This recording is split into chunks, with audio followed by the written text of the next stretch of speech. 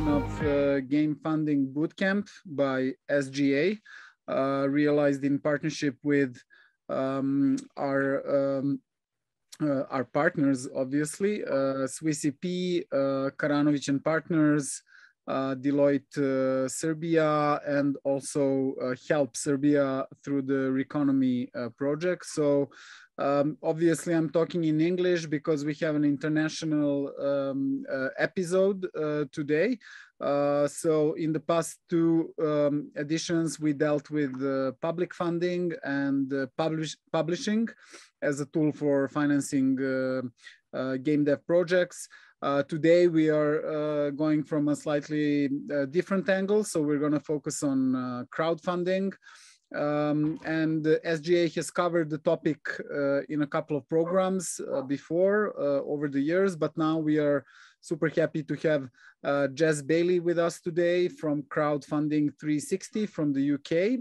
So Jess is an independent expert on crowdfunding and has delivered a number of trainings and workshops across the Balkans and beyond. And her workshop is going to take around 1.5 hours today, with also some practical exercises.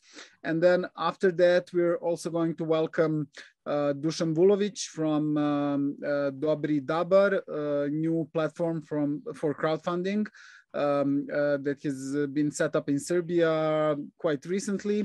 And then also we're going to have Ivan Rajković as our guest, who is one of the co-creators of Forest of Radgost board game that is one of the definitely most successful Serbian campaigns on Kickstarter, and definitely from the gaming sphere, with $300,000 raised from more than 3,000 backers.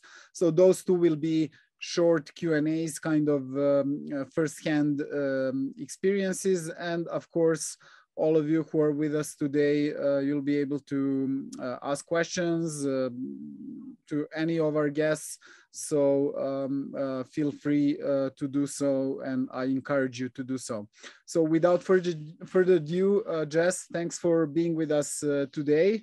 And thanks for sharing your knowledge of the field and your experience. So I'm going to give the floor to you. Great, thanks for having me. I hope everyone can hear me. I just put a quick note in the chat box that we're going to be using the chat function quite a bit in the workshop, as well as obviously feel free to also be taking your mics off. If you want to put your cameras on, then put them on. I like seeing faces. That always makes me happier and easier to flow, to make sure that I kind of know what's going on. But just in the chat box, if you want to write your name and then either, what your project is or what your game is that you're going to be thinking about crowdfunding for, then that'll be good, because the first activities coming up very shortly are just in relation to you, your projects, and the chat box. The more I know about your projects also, the easier it is for me to provide tailored advice. So what I'm going to do now is I'm going to share my screen. So you should all be able to see my screen. I'm just going to move the cameras and the chat box so that I can stay up to date with everything that's going on as well. Okay, so today we're going to be looking at crowdfunding. So who am I? As so nicely introduced, I'm Jess. I'm the founder of Crowdfund 360, and we are an independent consultancy that help projects crowdfund successfully. So this is any type of project. We're agnostic of the platforms, but we help clients from start all the way through to the end. We've done a lot in the Balkans, Serbia, Bosnia and Herzegovina, Macedonia, Albania, run a lot of workshops for Swiss EP, both in the past, in person, and also online in this COVID time. So what I want to know from you is really about what your information about crowdfunding is. So if in the chat box you can tell me, number one, have you ever tried crowdfunding before?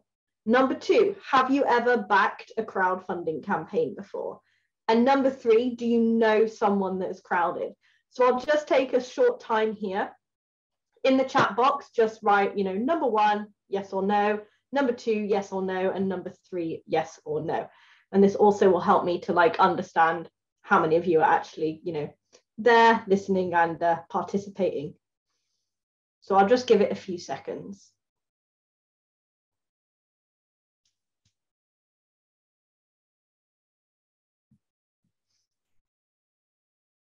So Andrea's tried Indiegogo as a trial campaign just to see how it works, but he or she has not backed a campaign before or knows someone that's crowdfunded. Thanks for sharing. Anyone else?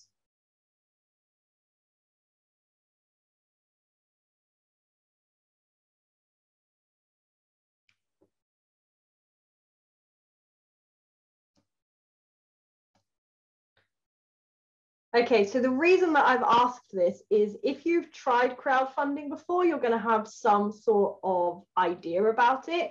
If you've backed a crowdfunding campaign before, that's great. You're going to have some experience from the backer's perspective. If you have never backed a crowdfunding campaign before and you actually want to go and run a crowdfunding campaign at some point, I really strongly recommend going and backing a campaign of something of slight interest, just to understand it from the audience's perspective. It's going to really help you in the long term. So what is crowdfunding? Crowdfunding is the practice of funding a project by raising many small amounts of money from a large number of people in a particular time period. And that time period is really important, because we all have that friend that says, I'll give you money next week, I'll give you money next week, and then next week never actually comes. It's typically via the internet, although it doesn't have to be. However, when we're looking at the markets in the Balkans, we're going to be mostly using the internet, because chances are we're going to be trying to get people from other countries to also back our campaign. So why crowdfund? Obviously, get money. Yay, that's the best thing about crowdfunding in most people's opinions. But actually, you also want to be building your audience. Crowdfunding is great to build your customer base. Crowdfunding is great to market your organization. You're going to be getting way more brand awareness and PR, etc., from your crowdfunding campaign. It's also good to get new customers, as I said, and also social validation. Having a successful crowdfunding campaign really helps to get other forms of funding later on, really helps when you're going for investment. So here's just an example if you've never seen a crowdfunding campaign before, although chances are you probably have. But this is just what it would look like. So this is Scorn, and this would be the page that people would see. As you can see, you've got 5,636 backers pledging 192,000 euros that brought that project to life. So what is crowdfunding? Crowdfunding, a successful crowdfunding campaign, is strategy, creative content, and audience psychology. Money doesn't grow on trees. It's no free money. And it's not just going out into the public and the wider world and begging for money or asking random people to support you. You have to follow the strategy, give creative content, and always think of the psychology of your audience. And those are the things that we're going to be focusing on today.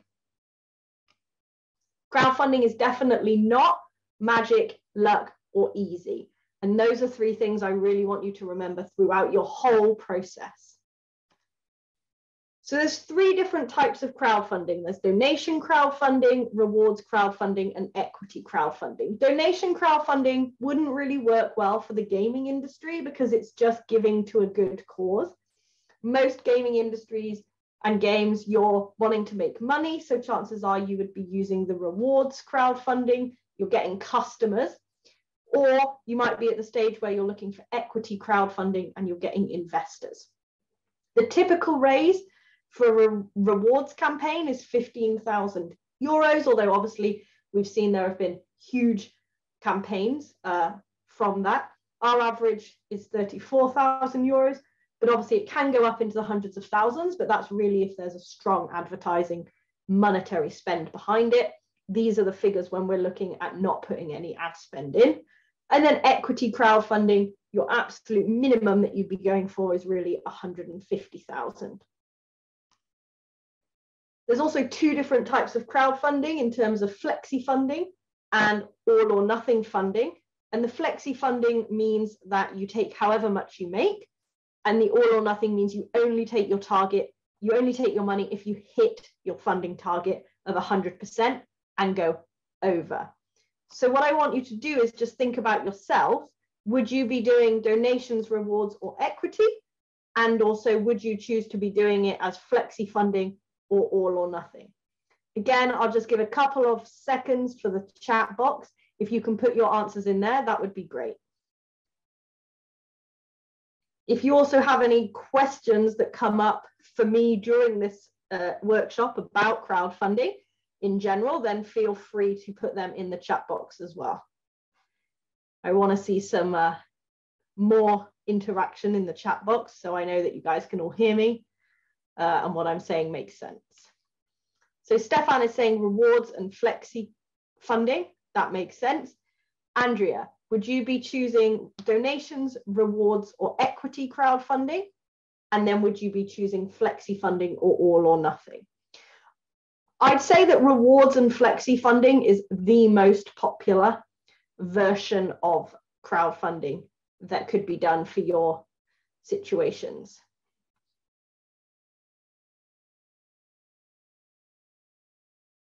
So what I want you to do for the rest of the workshop is really think about your type of crowdfunding for your situation. So think about, okay, I'm doing a rewards flexi funding campaign for this project, and everything else that we now build on top of this, I want you to just think back to your particular project so that you can get the most out of this workshop. So most campaigns fail. In the Balkans, less than 10% of campaigns actually hit their target. Our success rate's over 80%. So if you follow our strategy, you have a much higher chance of hitting your target. Even just one spelling error decreases your chance of being funded. So if you're writing it in English, send it over to me, get another native English speaker to be checking your English just to make sure that you've spelled everything correctly. Obviously, having a video increases your chance of being funded. And my favorite thing here is 42% of funds are raised in the first and last 3 days of the campaign, because it's new and exciting, and then suddenly there's the urgency to give money. Why do I have hashtag crowdfundebuary here? Well, just like how different months have different themes, we have one in crowdfunding of crowdfundebuary, where every day I give another statistic about crowdfunding. Obviously, it's just ended now, but we have a whole blog post with all of these little snippets, and they can really help just make your campaign succeed, make your campaign a little bit easier. Because these statistics really don't lie. I've done 80 campaigns and I see that they actually work each and every time. So there's 6 key stages to a crowdfunding campaign, and that's what we're going to really look at today. It's the intro and the planning, it's the storytelling, and it's the building the crowd. And those 3 sections come so early before you even tell the world that you're thinking you might do crowdfunding. Then you start building your project page, start communicating about the campaign, then you start running the campaign. Now, we usually do these 5 sections in the 2 or 3 months before launching the campaign. You then have your crowdfunding campaign that lasts for 5 weeks. And then at the end, we have the follow-up section, which lasts until the project is complete, until your game has been made and the rewards have all been sent out, to make sure that everyone has a great experience in giving you their money. So what do we mean by all of these? What do we actually need to plan? So we need to really plan like the timeline. As you can see here, there's a game with a snowboarder. We would not be wanting to launch this campaign in like June. The world in the Northern Hemisphere is not thinking about snowboarding in June. So we need to think like, where are we targeting these games? What is our audience thinking about? If we're doing a football game and we're launching it around the same time that the World Cup or the Euros happens, 100% we're raising more money than we would in any other year. So we can use the timeline to work in our favor, or we can launch at the wrong time and make our life a lot harder. All of these small things just make our lives a few % easier, and then they all add up at the end. You also really need to plan out your team, who is helping you. You really can't do this yourself because you need different skill sets. You need networkers, you need designers, you need videographers, you need marketers. On top of all that, obviously, you need illustrators and game developers for your game. But campaign teams with 4 or more people raise double that of solo campaigners. And that's not only because of their skills, but it's also because they're all bringing in separate networks as well. We also need to plan what platform we're using, who is backing us, and obviously what content is going out. Really great question from Igor in the chat. Should rewards be considered earlier in the development of the game and equity later on? Yes, that's 100% correct, Igor. You want to start off with the rewards to bring in the customers so that when you go in to deliver your, to run your equity campaign, you've got that proof. Just like you said, there's traction already. The investors can see you've already got customers, and thus it's an easier sell for them. You can then do another rewards campaign later on once you've got the investors, because you might want to release a new game and get more customers in. But in general, yeah, rewards should always come like before equity, never equity before rewards. So here's a bunch of platforms. We've already had Andrea mention Indiegogo. Which of these other platforms might you consider using? Again, just throw them in the chat box, which ones you might consider using. There's over 2,000 platforms in the world, but there's probably less than like 10 that you should actually consider using. And like WordPress has a plugin for a crowdfunding platform. I wouldn't be using them. If your audience doesn't know or trust the platform, they're not going to give it money. So that's really one of your most important things. When we're looking at what platforms we should be using for games and for you guys, I would say Kickstarter and Indiegogo are your 2 best choices, and they are rewards crowdfunding. Kickstarter is rewards crowdfunding, only all or nothing, and has a much higher male demographic. So if your game is a lot more targeted to men, that would be a better option for you. Indiegogo, you can choose whether it's going to be flexi funding or all or nothing, but it has a slightly higher female demographic. So if your game is more focused at kids or women, that would be a slightly better platform for you. GoFundMe is there, but I can 100% say, please never use GoFundMe. It's full of so many scam campaigns that yours is just really going to get lost, and people are just not going to trust you half as much. SeedBlink is an equity platform that you might consider using. We helped a Kosovan campaign on there recently, and they're headed out of Romania, I believe. So really think about what platform you're going to use. Once you've thought about what platform you're going to use, and of course, if you have any questions about platforms, then just put them in the chat box. But you also then need to think about how much you're going to raise. So how much do you want to raise as a minimum? And this is really important, especially if you do all or nothing.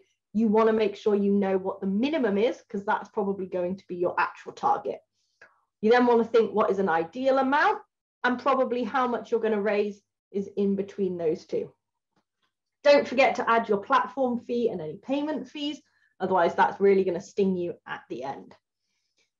So as an example, if you wanted to raise 10,000 euros and the platform and the Stripe fees add up to 8%, you actually need to raise 10,800 euros.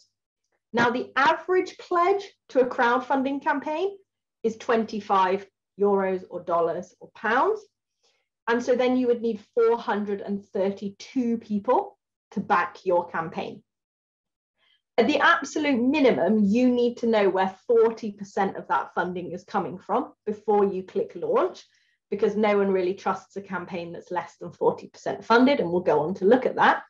But that means you need 4,320, divide that by £25, and you'd need 173 backers. Does that make sense to everyone? If you've got any questions, as I said, just put them in the chat box.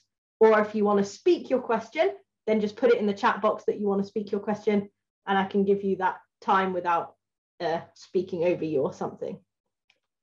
So really look at the maths of how much you want to raise and figuring out how many people you need to give you money. We then need to think about the story that we're telling. Now, storytelling in crowdfunding is so important. It's probably like the main thing that's going to get people to pay money into your campaign that's not yet made. Why is this game actually going to be really great?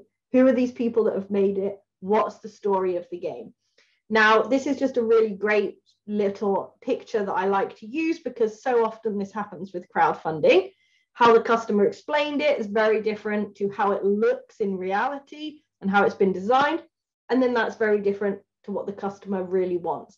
And the more that that difference is happening, the less likely they are to give you the money. So you've really got to explain it well, design it well, and give it to the customer well so that they turn into backers. Remember, you only have 5 weeks to get their money. We can't be going round and round in circles of confusion. So what is your game? You've mentioned it slightly to me, but now I want to read it in just 5 sentences only. So what is your game? Where does it take place? Either like in the fantasy world or at your dining table with friends, that sort of thing. Who can play the game? When is it coming out? And how is it being made? Is it a board game, a video game, some other game? So I'm going to give you a few minutes now just to finish up and write up those sentences in the chat box. What is your game? Where is your game set or played? Who plays your game? When is it available? When is it played? And how? How is it played? I only want 5 sentences. Literally, that is how short the campaign key messaging should be. If anyone has any questions at this point, feel free to unmute themselves. Otherwise, I'm just going to assume that you guys are all like writing.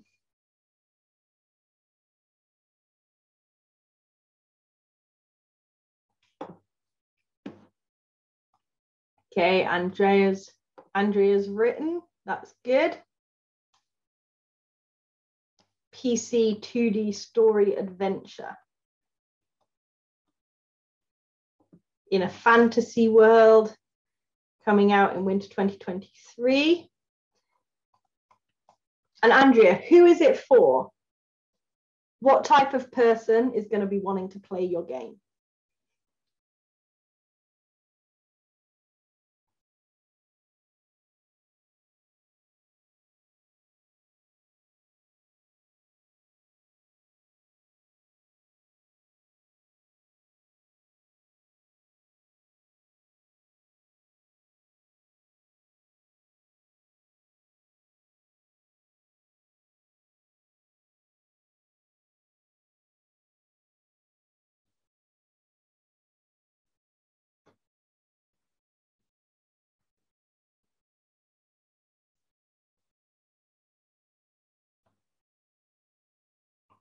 Okay, just give 1 more minute, finish up your 5 sentences and send them on over.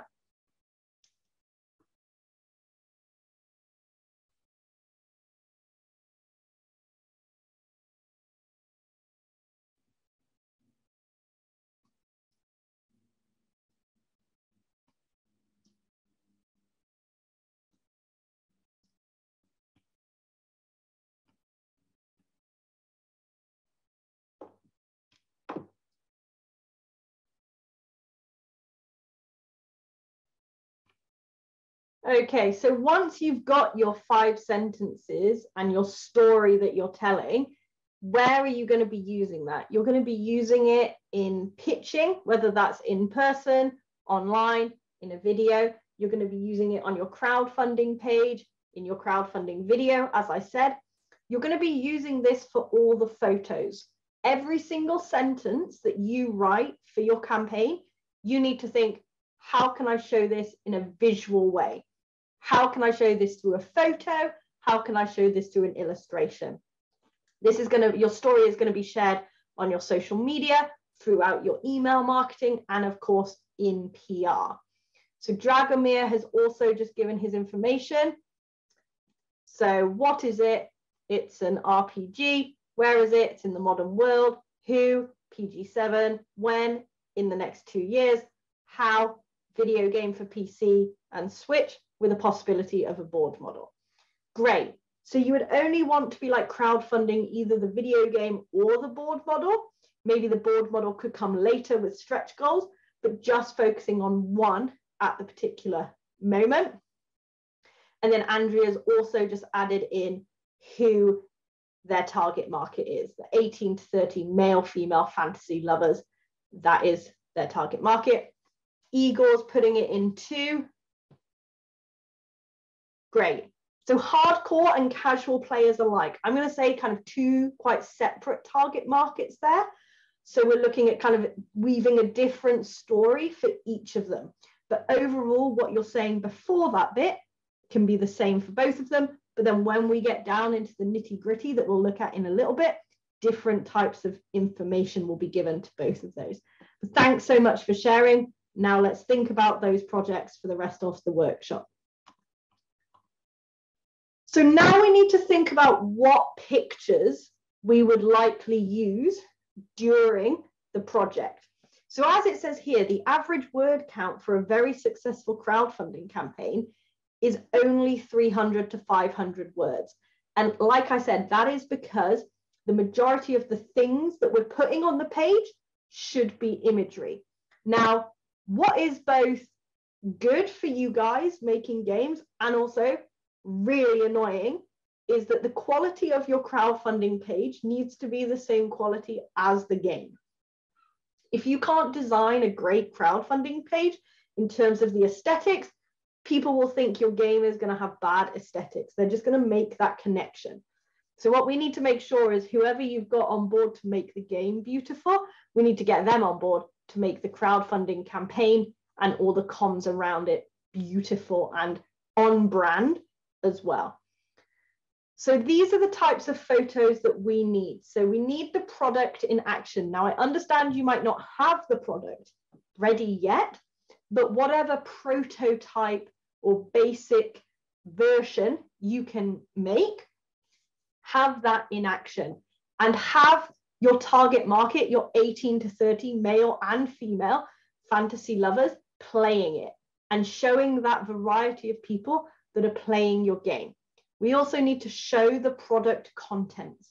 So what contents is it going to come with? Is it going to come with dice? Is it going to come with cards? Is it going to come with figurines?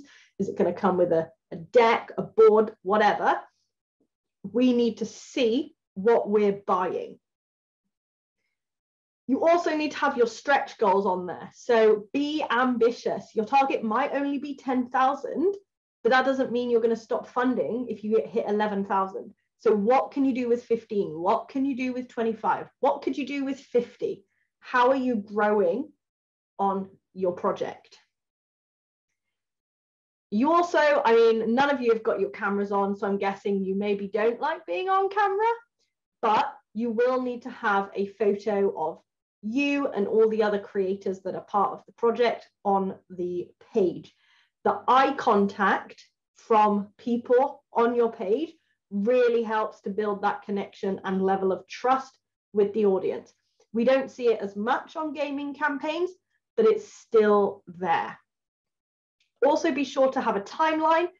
If you've said that the campaign, the product is coming in 2 years' time, what are some key highlights that you're going to, key milestones that you're going to be hitting from now for the next 2 years until that game gets in my house? Make it relatable. So if we're going to attract audiences from different countries or different ethnicities, try and make sure we've got some photos of those different ethnicities playing the game in order to make it look that it is relatable. Equally, on a more simple level, don't have all men playing the game if you actually want to attract women as well. A lot of them will just think it's a game that's more for men. Show what rewards you have, and obviously, as I've said, eye contact, and make sure these pictures are high quality. You have created a visual masterpiece with your game. Your campaign should reflect that. So here's an example. This campaign raised just over $8,000. This is a Serbian campaign, and at the end I'll share with you a video with the founder about their crowdfunding process and how they thought about it and everything. But as you can see over here, we've got product in action and relatable. Hanging out with friends, friends with different colored skin tones, male and female friends looking like they're having fun. That is the product in action. That is making it relatable to their target market of, let's say, Americans, English people, etc. Over the other side of the page, we've got the project contents. We're seeing that it comes with a little egg timer, different cards of different types in a box that is yay big. We can also see from their page that they've got their stretch goals. Their first goal is 6,000. The next stretch goal was 10, third stretch goal, 20,000, etc.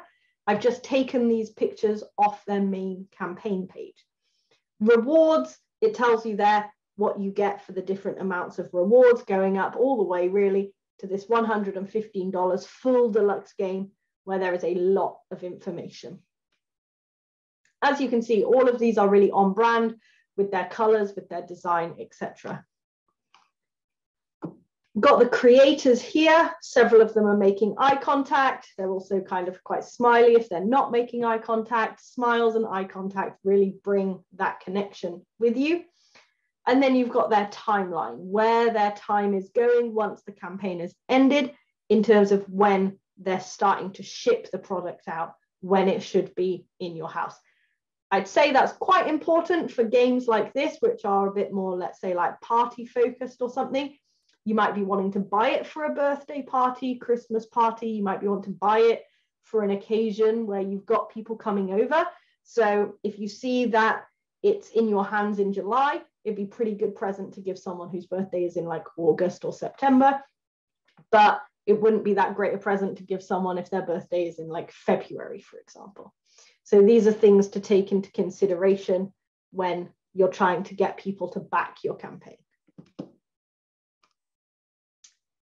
The most important thing is really to bring in other voices. Obviously, you think your campaign is amazing. You think your project is amazing. You think your game you've created is amazing. But we know that there are so many flops out there. What you need to do is show other people that other people think your game is amazing. So bring in reviews from gamers, bring in reviews from people more trusted than yourself, from supporters, from investors or grant bodies, from mentors, from influencers in the industry, but also just bring in testimonials from customers and people who have tried it and tested it before. Make sure that you've got a variety of other voices coming into the campaign. Does anyone have any questions about that in terms of the imagery that they want to be using for their project? If you've got any questions about it, obviously write it in the chat. The next thing that you want to think about after thinking about that project page and all of those photos and storytellings is really the crowd. So who is going to back your campaign? And we have this Excel spreadsheet that looks at how many people you need to back your campaign. So again, looking at your target, looking at the average pledge, £25, how many people do you need to back the campaign? If that number is nowhere near the number of people on your mailing list or your social media following, for example, you're not going to hit your goal. That number needs to be as high as possible before you launch, because once you've gone live, you just want to get money from the people. You don't want to be like introducing yourselves and your business and trying to take them down your sales funnel. So quick question. There are 2 restaurants. They both serve Italian food. You're taking some friends out for dinner. Which restaurant are you likely to go into? A, it's dead empty. The waiters are giving you awkward looks. Or B, the one that's pretty busy. You might have to wait, but you can see a couple of tables spare. Throw it in the chat box, which of those you'd most likely go in. Eagle's going B. Andrea, still scared of COVID, going A. So most people in this situation, although this definitely was a lot easier pre-COVID, would go B. They can trust it more. People are looking like they're having fun. You kind of know you're not going to get food poisoning, whereas the other one you are a bit more wary about. Also in the other one, if you do go in there, they'll probably put you straight in the window to use you to entice other people to come in general. And this psychology is really the same in a crowdfunding campaign.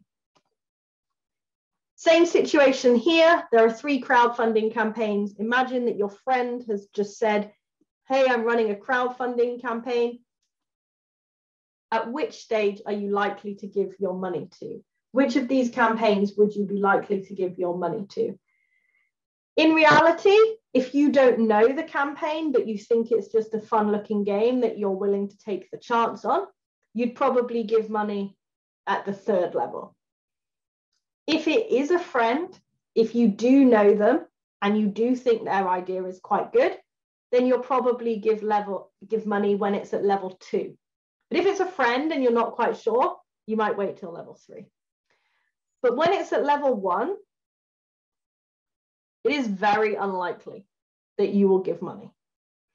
You're thinking to yourself, why does this person not even give themselves $25? 25 euros. Why does this person's mom not even want to give them 25 euros?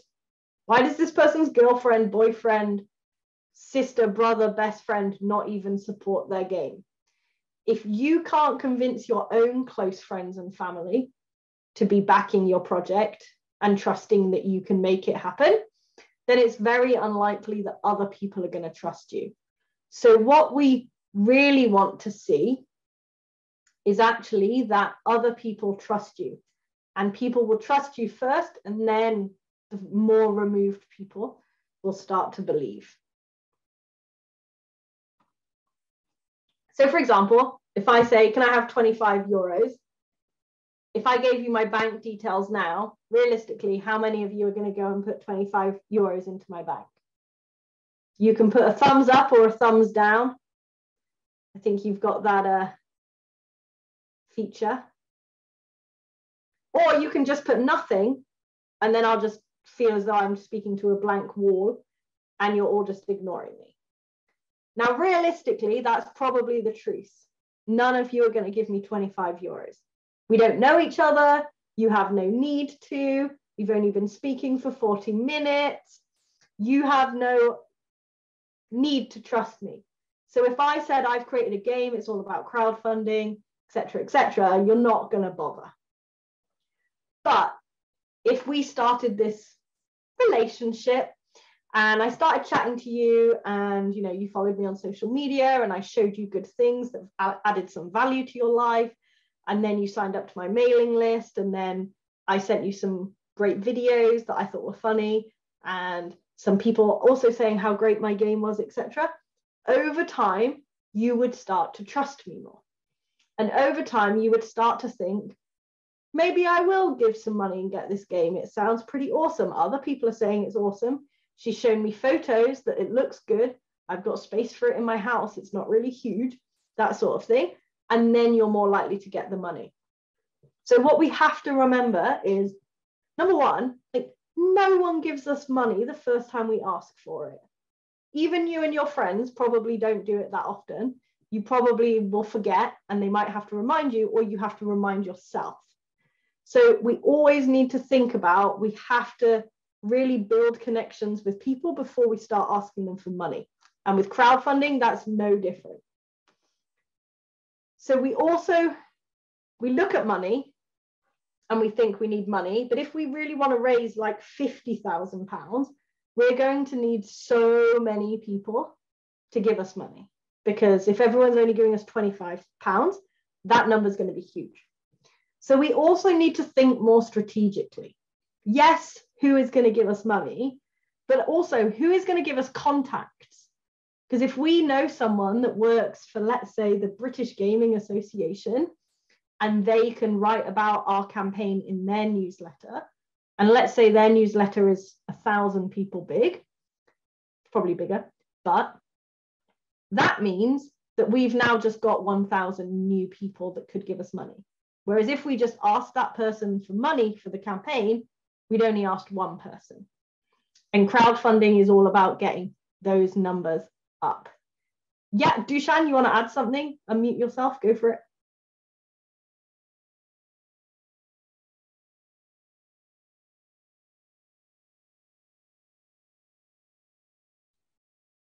Hey, Jess.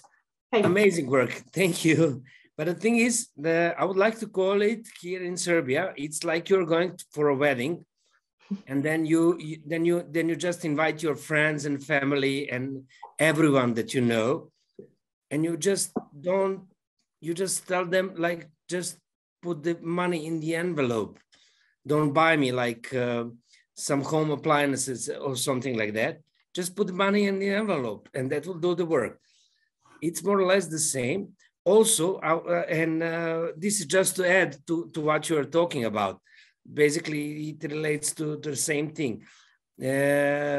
Also, it's like impulsive purchase, you know. Just for these 2 days, you have this special discount in these shopping malls. It's the same, right? Yeah. Yeah. So this is the only thing that I would like to add. Yeah, so the impulsive purchase works best when you've hit that 60, 65, 70% mark. Exactly. Because that's when people think, like, I'm actually going to get it. Whereas when it's... Yeah, I'm going to lose it. Say again? I'm going to lose it. Yeah. So when we're looking at the 65% upwards, then we can look at those impulsive purchases from people that we don't yet know, but we have to get to that point first. So we want to build that crowd up as big as possible to make sure we obviously hit the wide number of people. So who do we know that has contacts that we can reach out to? Who do we also know that has expertise? Because obviously, like, as I've said, we need videographers, we need designers, we need illustrators, all of those things. Are we going to be paying for all of that, or can we call in favors? Because however much we need to pay for all of those things, we then obviously need to, like, raise more overall. Also, we want to look at who has influence. So who has influence? Who do we know that's influential to our audience that can help us with this campaign? If they say this is the greatest game ever, then their audience is going to believe them. And again, it's going to make our life easier. And then who has passion? There's so many jobs with crowdfunding that are just time consuming.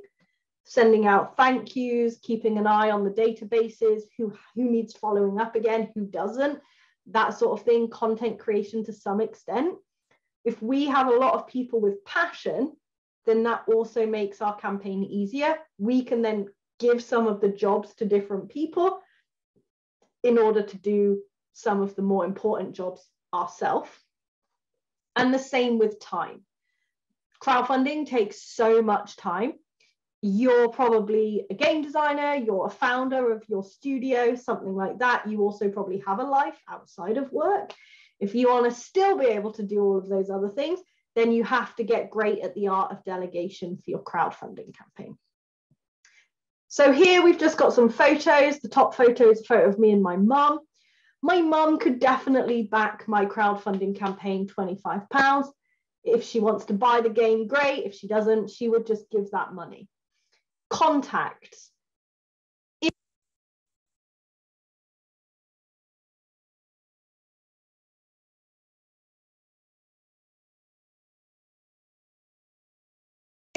will be much better. Can you hear me now? Yes, there was a slight hiccup. Okay, cool. So if she worked for a company that had something to do with my industry, my gaming, then that would be really handy to use her as the gatekeeper into that network. Expertise, she's an accountant, so that's really handy for my campaign because obviously it's a lot to do with finance and juggling money and everything. If I can get her to help with that, it frees it up from my time and my efforts. Influence, she doesn't have much influence in the gaming industry, so that's not so great. Passion, yeah, she'd want to see whether my project would succeed, so she'd be passionate to help out. Time, so-so, she's got some time. Underneath that, we've got a photo of my grandma. She absolutely hates that I use her in all of these workshops, but I find it quite amusing that she's been all across the Balkans without even knowing it. So if she ever went to like Belgrade, I like to think someone has come to my workshop and be like, oh my God, are you Jess's gran? And she'd be like, what? Anyway, cash. Yeah, she gives £25 to a crowdfunding campaign. And for a grandma, she's actually pretty good with technology. So she'd put it in the crowdfunding campaign itself rather than just give me the money. Contacts, no relevant contacts in the gaming industry. Expertise, no relevant expertise in the gaming industry. Influence, not really. Passion, yeah, she'd want it to work. She would be telling all her old lady friends about it. Not that any of them would probably understand what it was, but she would be really proud to be showing them what's happening. She'd probably get it up on her phone and keep showing them how that money is going up.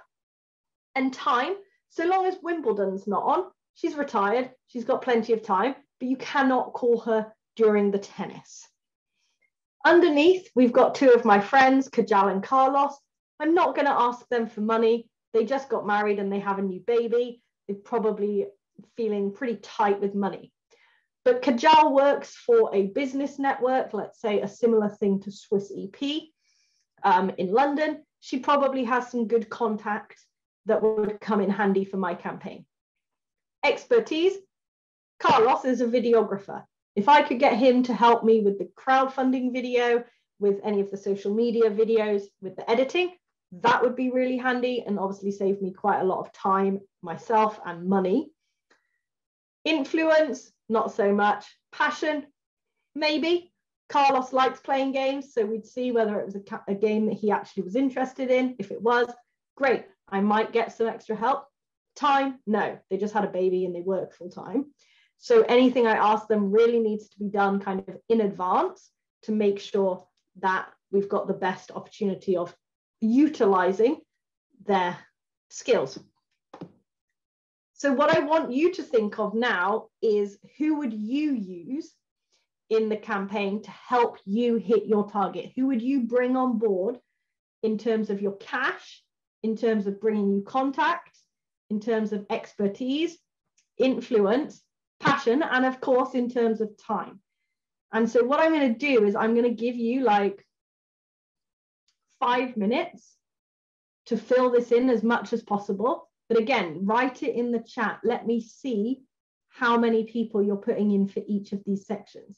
If you put one person in for each of the boxes for cash, then you've made like £200 or euros. Now, obviously, you want to raise more than that. So in reality, you'd want to be spending about half a day minimum on this activity. I understand it's like the end of the day, you're on a webinar, you're probably not going to want to spend the next hour on this activity, but really I encourage you to spend like the next 5 minutes writing in each of the boxes people's names that you think you could do. Family and friends makes sense. Media, who do you know that works in the media? Podcast, YouTube, TV, journalism, any kind of media.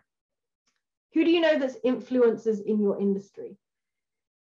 In your industry, if your game is like a fantasy game, who do you know who's influential just generally in fantasy space and in gaming space? If you're a sports game, football, who do you know who's influential in football and who do you know who's influential in games?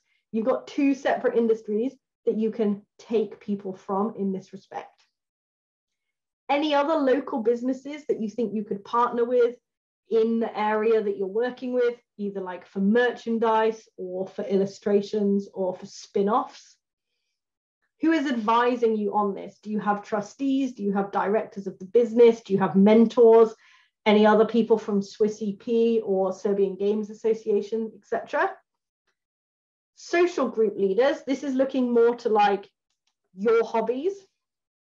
What do you do? And who are the gatekeepers of your social groups? Because chances are, if you do it, your friends are probably into something like this too, unless you have like a hidden double life. And then interested groups, again, thinking about your target market. Who do you know in your interested groups? Who do you know that is an 18 to 30-year-old fantasy lover that's a male or a female? And then colleagues, you know, who else is working on this with you? Because we need to be tapping into their networks as well. So I'll give you 5 minutes, and then I want to know how many people you have for each of those different keys down the side. Any questions? Unmute yourself, write it in the chat box.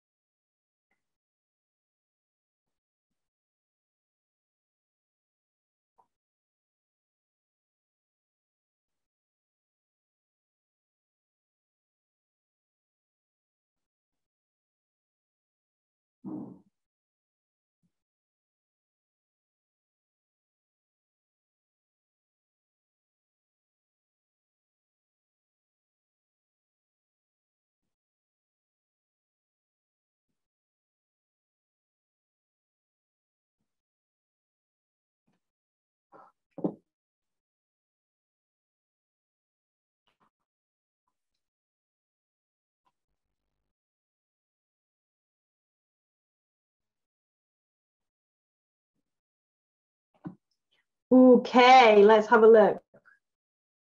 Starting from friend and going clockwise.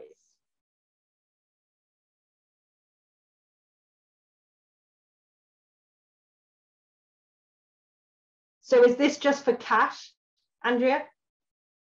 Or is this for like all of them? You can unmute yourself if you want, or you can type. Oh, he's got a microphone. It's getting fancy.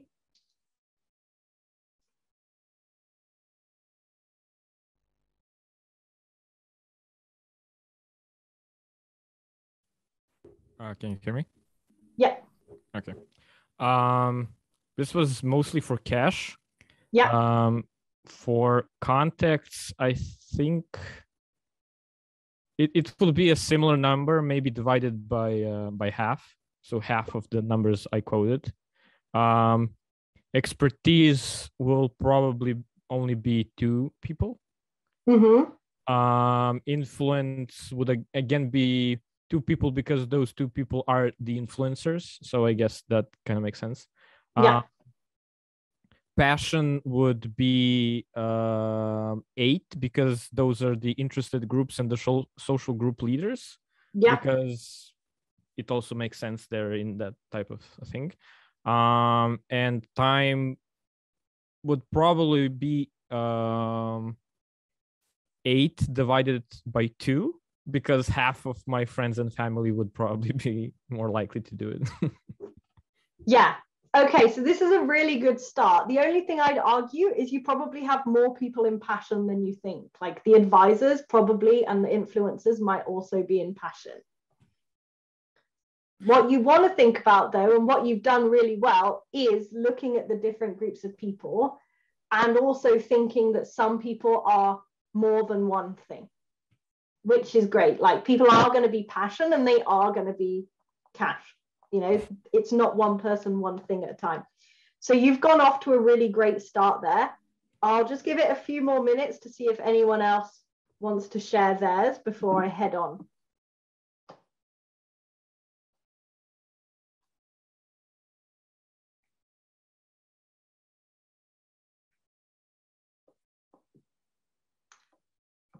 Another real benefit of doing this activity is also seeing where your gaps are. So for example, from Andrea, we can see like media is a bit of a gap and local businesses is a bit of a gap. So if he really wanted to like push on those ones, then he knows that from now until he wants to go run his campaign, he's going to go hang out with like all the podcasters, all the YouTubers, and just like network with the journalists. If he thinks like, you know, 8 is fine on family and friends, then he can kind of like let that slide a bit whilst going to work on the other ones. But what you start to work out in this situation is where those gaps are and where might need a bit more work. Okay, let's look at Igor's. We've got family and friends, on average at least 20 per team member, excluding the overlapping ones. That's great. Media, podcast, culture magazines, influencers, few local business, a dozen advisors. That's good. Advisors always have great networks, right? So we can use those dozen to get even more in terms of their networks. Social group leaders, we don't have any on. Interested groups, a few. Colleagues, a dozen and counting. So basically, like if Igor was going to set up his crowdfunding campaign, obviously he would be the first person to put money in to show that he believes in his game and also to just test the whole system works. Then all of his colleagues, ideally, would be putting in a few pounds, few euros here and there. And then they would be shared. Only then would they start sharing it out with the friends and family. So then once the campaign already starts to go out, you've already got, let's say, 13 or, you know, to some extent, maybe 24 backers if everyone gets their partner to chip in as well. And then that way you never send out a campaign that has 0 money from 0 backers. That's like the worst first impression you could ever have. So this is good. He now sees where his blind spots are. Great. So if we carry on then, as I've already said, you have like 3 tiers of networks. Your primary network, which are your contacts. In that respect, think about like your mobile phone contacts, your WhatsApp contacts, your Facebook friends that you've met in real life, your friends, your colleagues, your people that know you. That's your primary network. As we can see here, your primary network is pretty much hoping to fund you up to 35%. Once you hit that 35%, your secondary network starts to come into its position, and that are the friends and family of all your contacts. So your best friends, mom and dad, brother and sister, your friends' friends that you don't yet know, the people who aren't that connected to you. They will really fund you at that 35 to 65%. And then those impulse buyers that Dušan mentioned, and the cold contacts and people that you haven't met yet, they start to give when you hit 65% funded. Another way to look at it from a business perspective is that your primary network are people who have already bought from you before, people who open up all your emails, who like and comment and share on your social media posts. They'll be your primary network.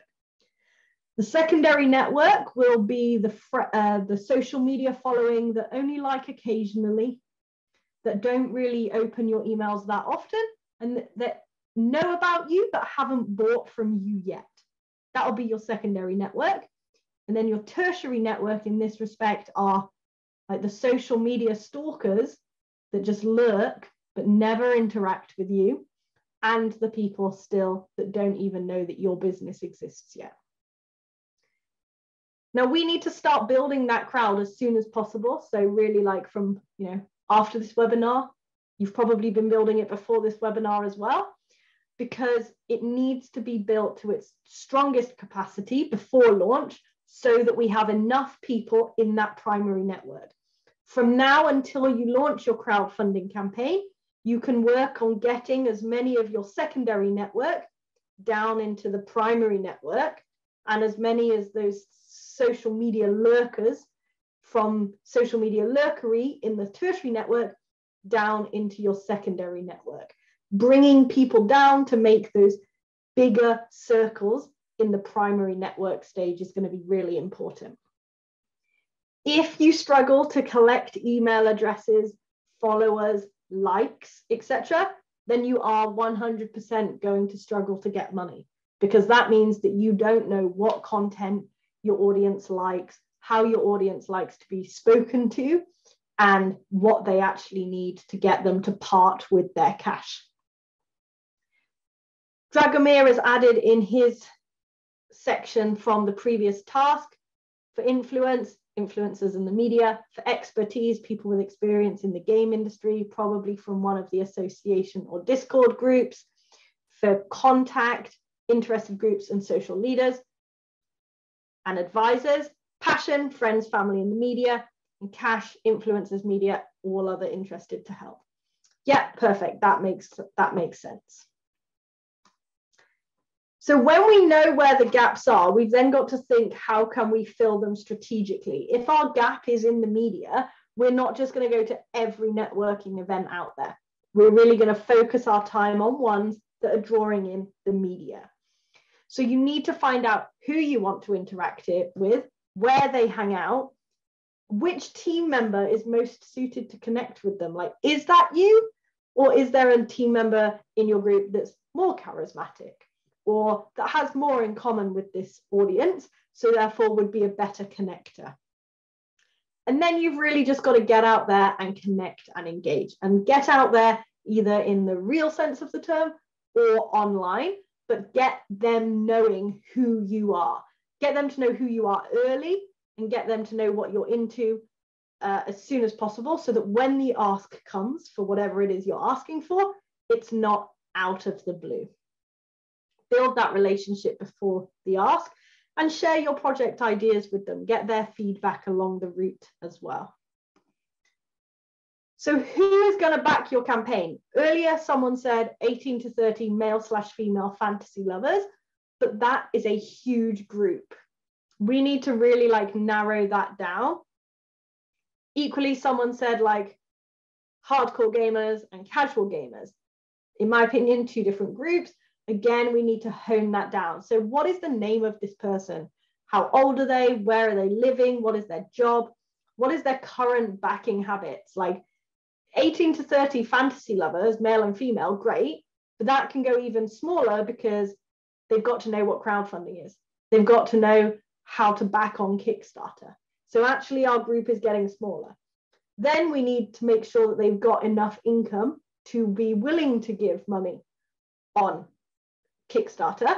So they might have these types of jobs.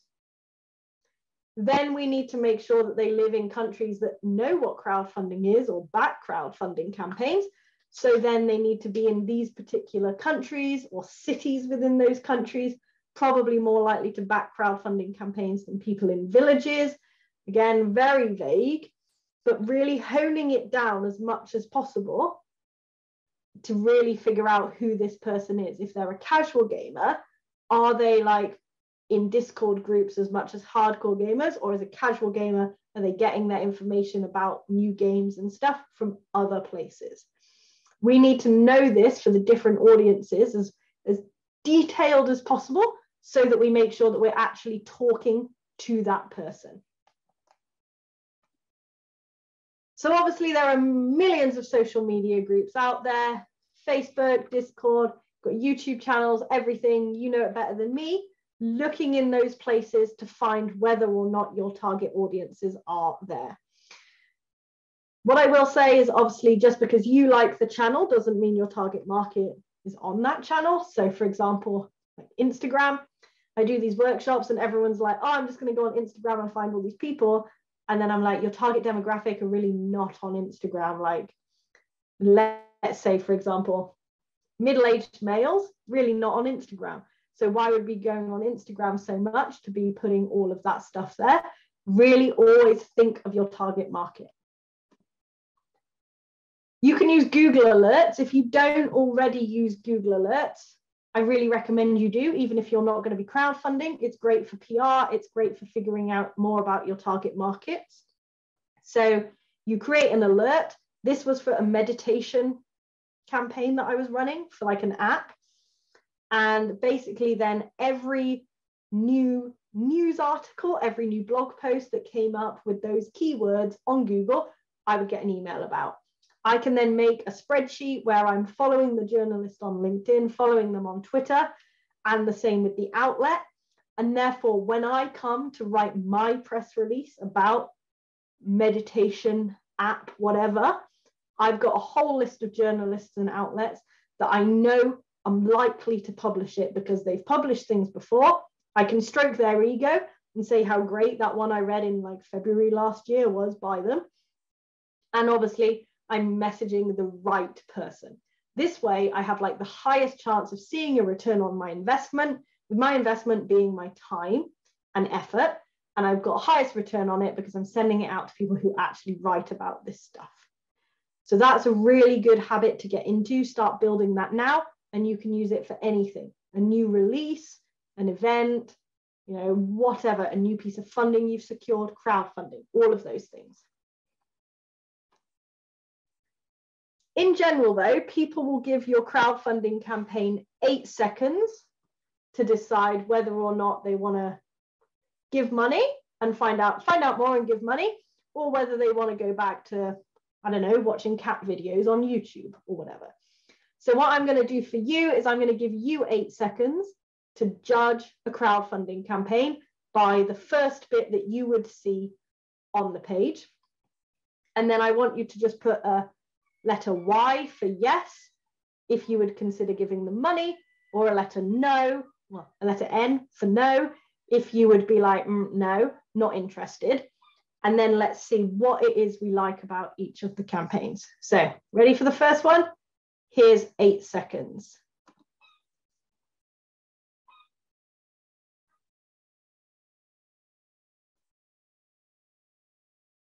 Okay, so would we give them money yes, or not give them money no? What are you thinking? Let's see some letters in the chat box.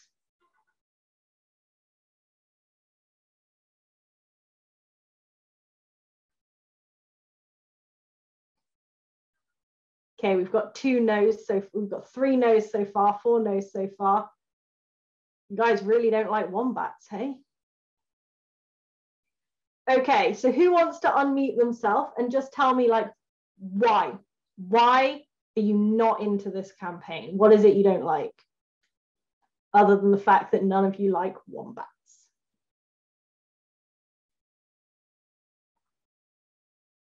Can you hear me? Yep. Okay. So basically, first I was drawn in by the reds, and then I wasn't sure what those square blocks are.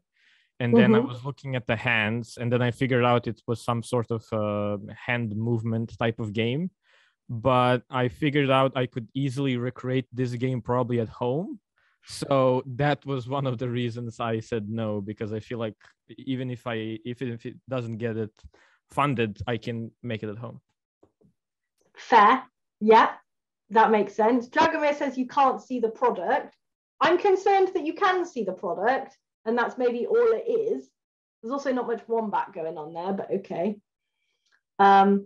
Anyone would want to know more? Feel free to write it in the chat or unmute yourself.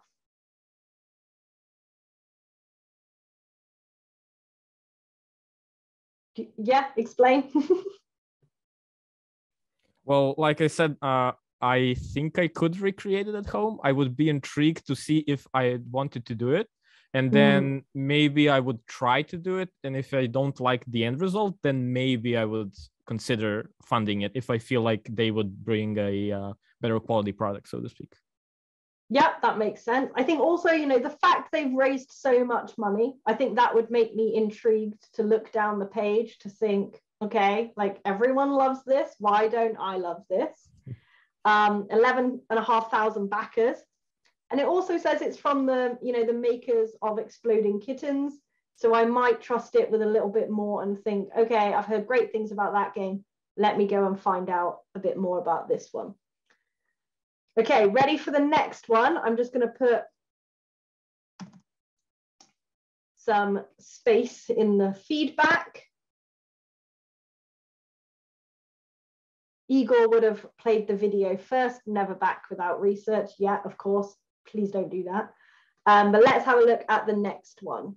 What do we think about this one? I'll give you 8 seconds.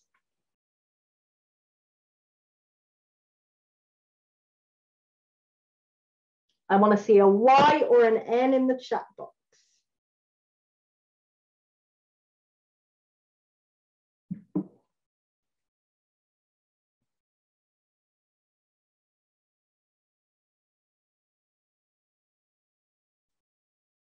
He doesn't like wombats, but he likes cats. This is what we've learned today. I would say I like Cthulhu.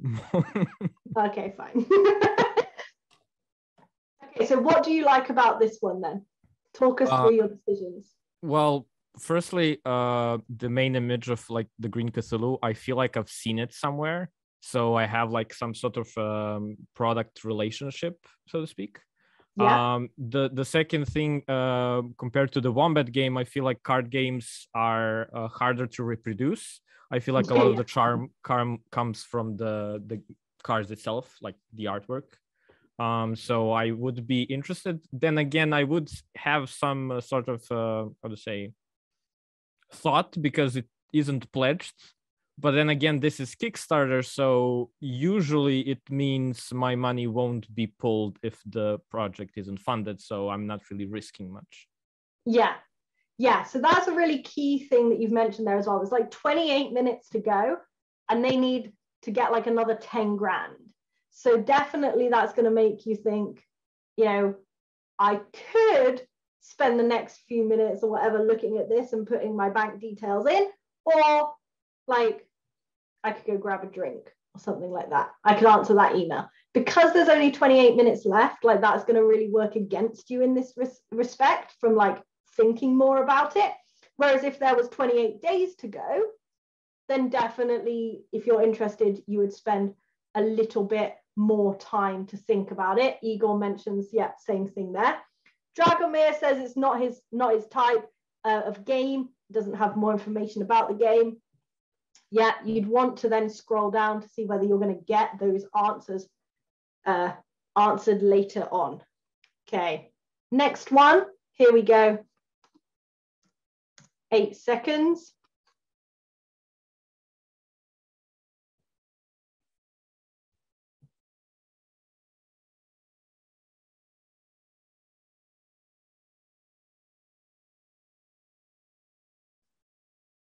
What do we think about this one? A yes or a no in the chat box?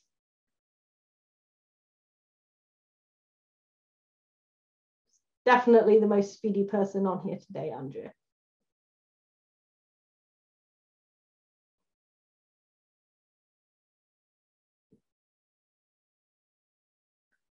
Now, an interesting thing about this one is there are like 21,000 and their target is 25,000. This being a Kickstarter means they need to hit all of their funding if they want it. So if it closed now, they've got 703 backers, but actually they get 0 money. And like Andrea said, those 703 backers, the money would never leave their bank account. It only leaves at the end if they hit their target. Right now, I would say in this situation, this crowdfunding campaign creator is absolutely like scared. Are they going to hit their target? They've got 5 hours left and they are like 4 grand off their target. That is a scary situation to be in when they've obviously put in so much hard work to get 703 backers. But what I will say to you, because there's a potential you might be in this situation one day, is it is very, very, very possible that you do hit your target. The last 3 days, as it said earlier, money just keeps coming back in. And really those last 24 hours, I've seen more than like 20 grand pledged in the last day. So, you know, 4 grand in 5 hours, it is possible because you always get the world's most annoying people in your mind who give money at the last minute. So always never give up before the campaign has actually ended. There might be a situation like this where you're like, it's $4,000, I'm never going to make it. Because at this point, you're probably really tired of crowdfunding, thinking you've exhausted all of your networks entirely. But trust me, there's 100% possibility that you will be hitting your target. It's not a ridiculous idea that you can get that $4,000 in 5 hours. Dragomore says yes to support fellow indie developments. And Eagle also says yes, probably to backing that campaign. See, look, we're already 50 euros closer to the target if they backed it in 5 hours left to go. Okay, let's look at the next one. What about this one?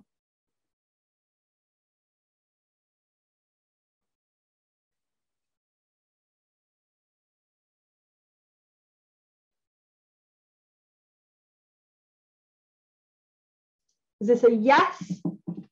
Would want to find out more, or a no? Not interested. Going back to look at cat videos on YouTube.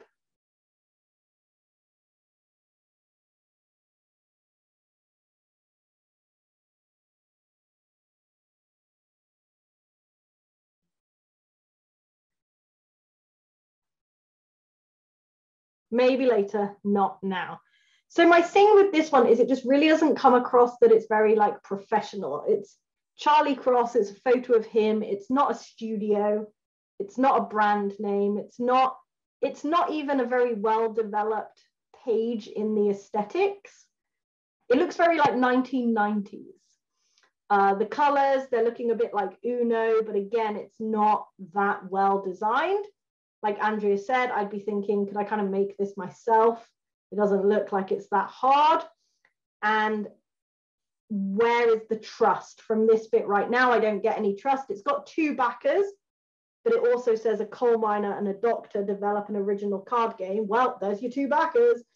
Didn't really think anyone else has backed it, do we? They've given £33 between them.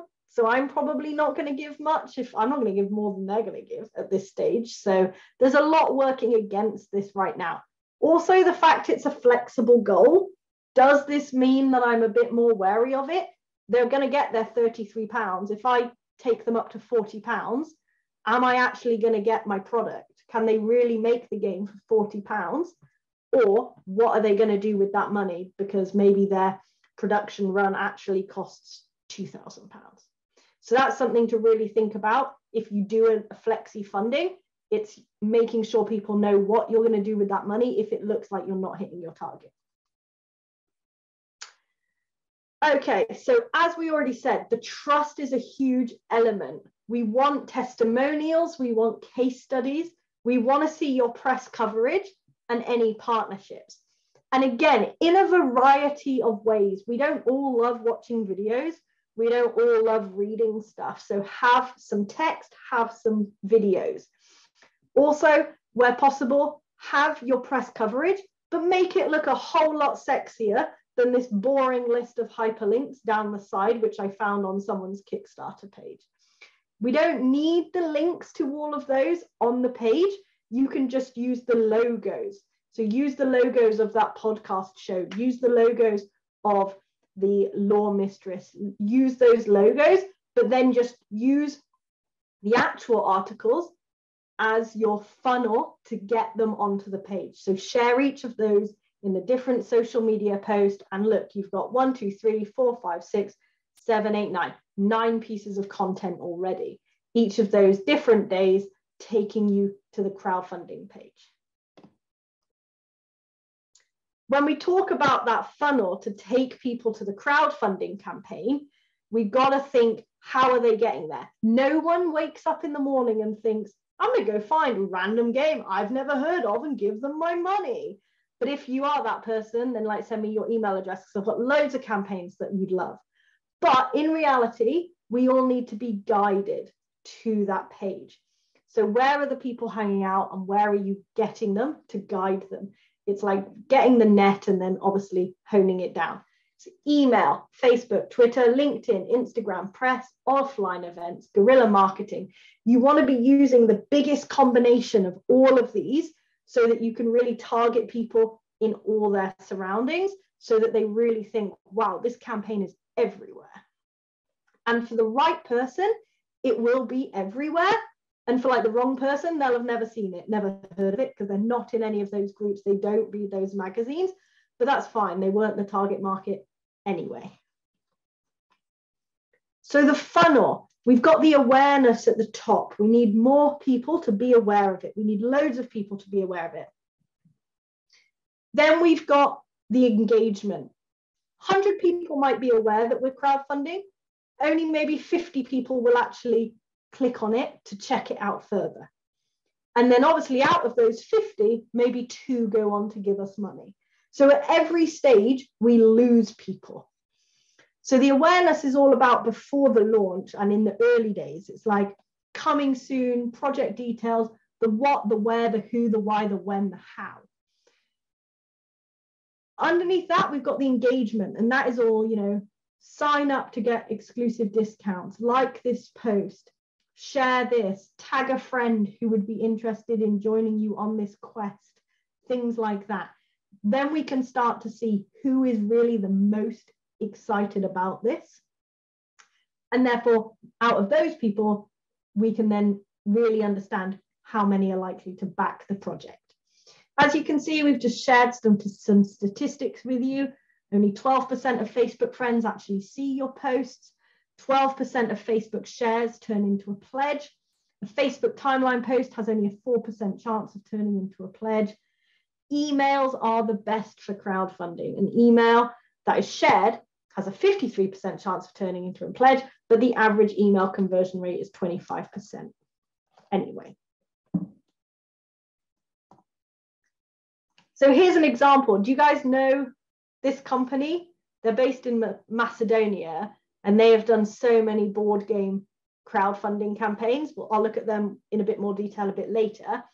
But this is one of their games that they did. They raised $370,000, 4,611 backers. And this was their game, The Rise for Nobility. This was back in like 2017, this one. But anyway, here's an example of their awareness post. So their campaign hadn't even gone live yet. It was going live in like April. And this is just a picture from the game. A picture from the game. You can see the theme there.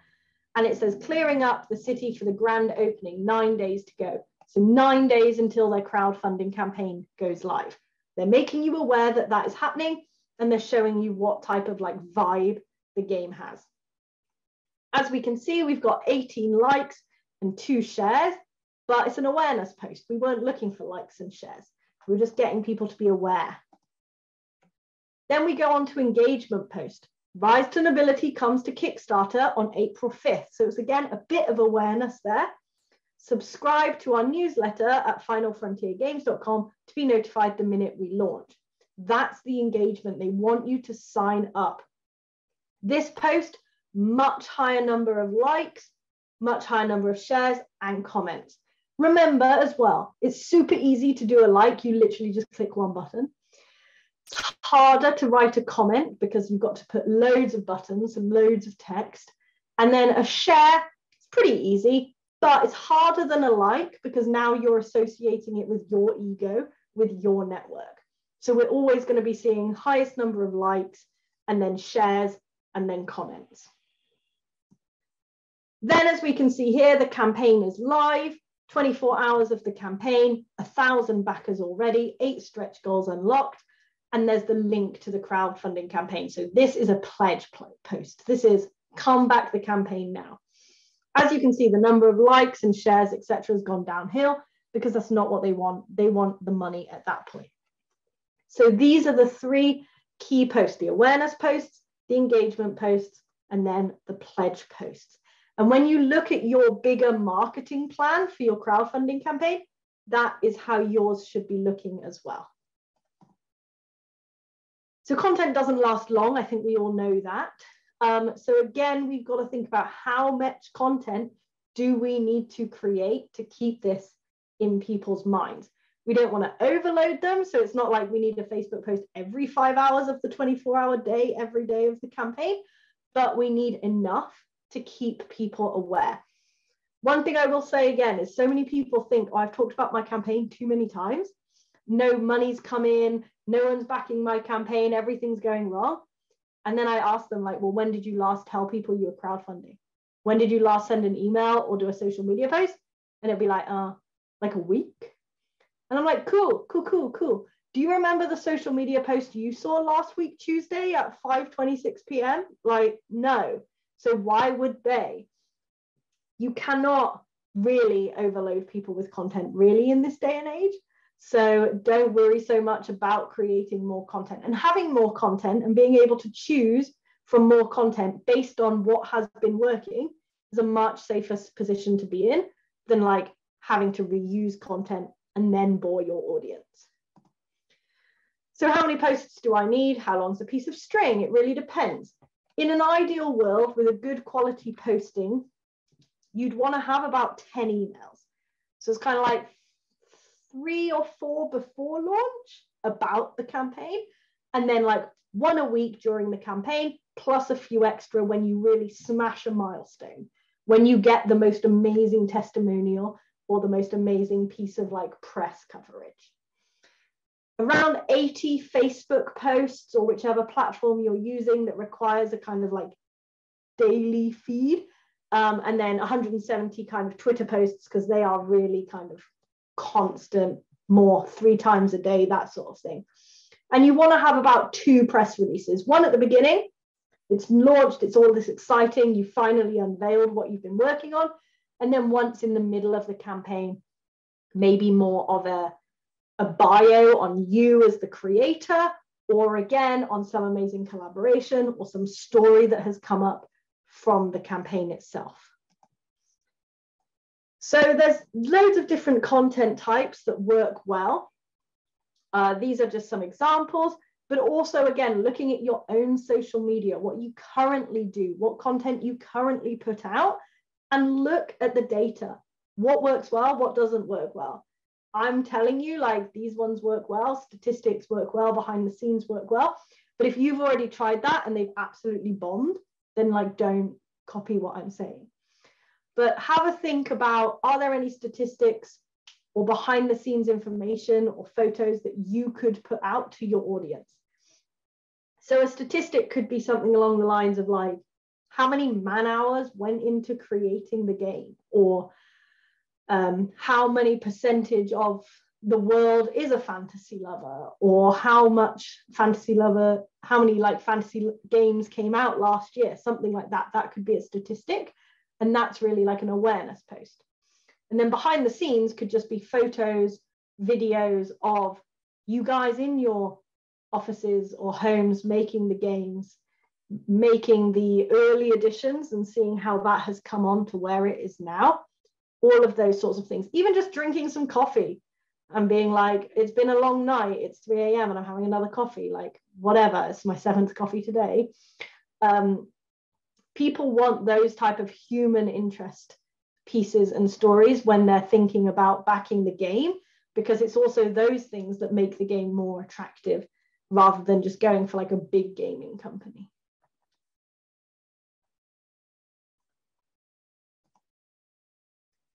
So here's an example again from the Final Frontier Games. They're releasing a new game, and on the website they've got it, and enter your email address. Sign up to receive updates and insights of the project development. Does your website have somewhere where people can sign up to receive this information? Can they get some discount off when the campaign goes live? Can they get a free download, something like that they're going to want? You know, make sure you've got somewhere that you're capturing their email addresses. Really work hard to be building up the posts. Have a landing page either on Kickstarter or on your website, signing up, pushing that out there. If we are putting content out there now that's not working to build up the email addresses, as I said earlier, it's not going to work to build the money coming in. We've got to use this as a test. everything has to link to your crowdfunding campaign, your personal social media profiles, your business social media profiles, all the kind of like headers, footers, all of that thing. And really importantly, put the dates on there. We need the dates of the launch and the end of the campaign to be like seared into people's minds so that they know, oh, it's that day that's been like said so much. I know what day that is. Or, oh no, I've only got 2 more days till I have to give money to that campaign if I want to be a part of it. We don't want people to be like, can I give you money to that campaign now? And then you'd be like, that ended yesterday. Like that would be the worst situation. So this is an organization that is not game related, it's food related, but they did so badly at promoting their campaign. As you can see from this food related campaign, it was everywhere. It was on their social media and on their founders' social media. Whereas this one, they didn't once put the link to their crowdfunding campaign on their Instagram. It just went straight to their website, didn't even say they were crowdfunding. On their Facebook, it did not say they were crowdfunding. It did not have any posts about crowdfunding, but you can see there is a link there to a crowdfunding campaign. That one was not the crowdfunding campaign that was currently live. That one was an old one that was closed on a different platform completely. So that was ridiculous. And then they put links to their Twitter account, which didn't even exist. So none of this makes me think that they're actually crowdfunding, whereas everything here makes me think these guys are crowdfunding. So you really want to think, you know, you've got to really hone it into people's minds and make it as easy as possible for them to give. This is just another silly example, really, but this organization created an event for the launch of their campaign. This was a really good idea because, again, it got you seeing how many of your audience were actually interested to come. So can you create an online event for your game, a little test demo, a little gameplay, a little Q&A, whatever, to get people to sign up for free, to know that they're coming to that event, to then know how many people are likely to give on day one. Really handy tip. However, a few days later, they really messed it up and they just put this thing on that says our promo video is ready and we've posted an outtake to whet your appetite.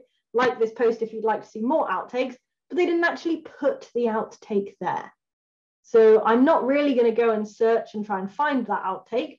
It would be much better if they just put that text with the outtake so I could enjoy it at that time. So that's something to really make sure that you do. Yes, you may do one great post, but you may just mess it up in a few days. Chances are if they only see the one in a few days, it's not going to work as well. Then it comes to importance with all the words that we're using for the crowdfunding campaign.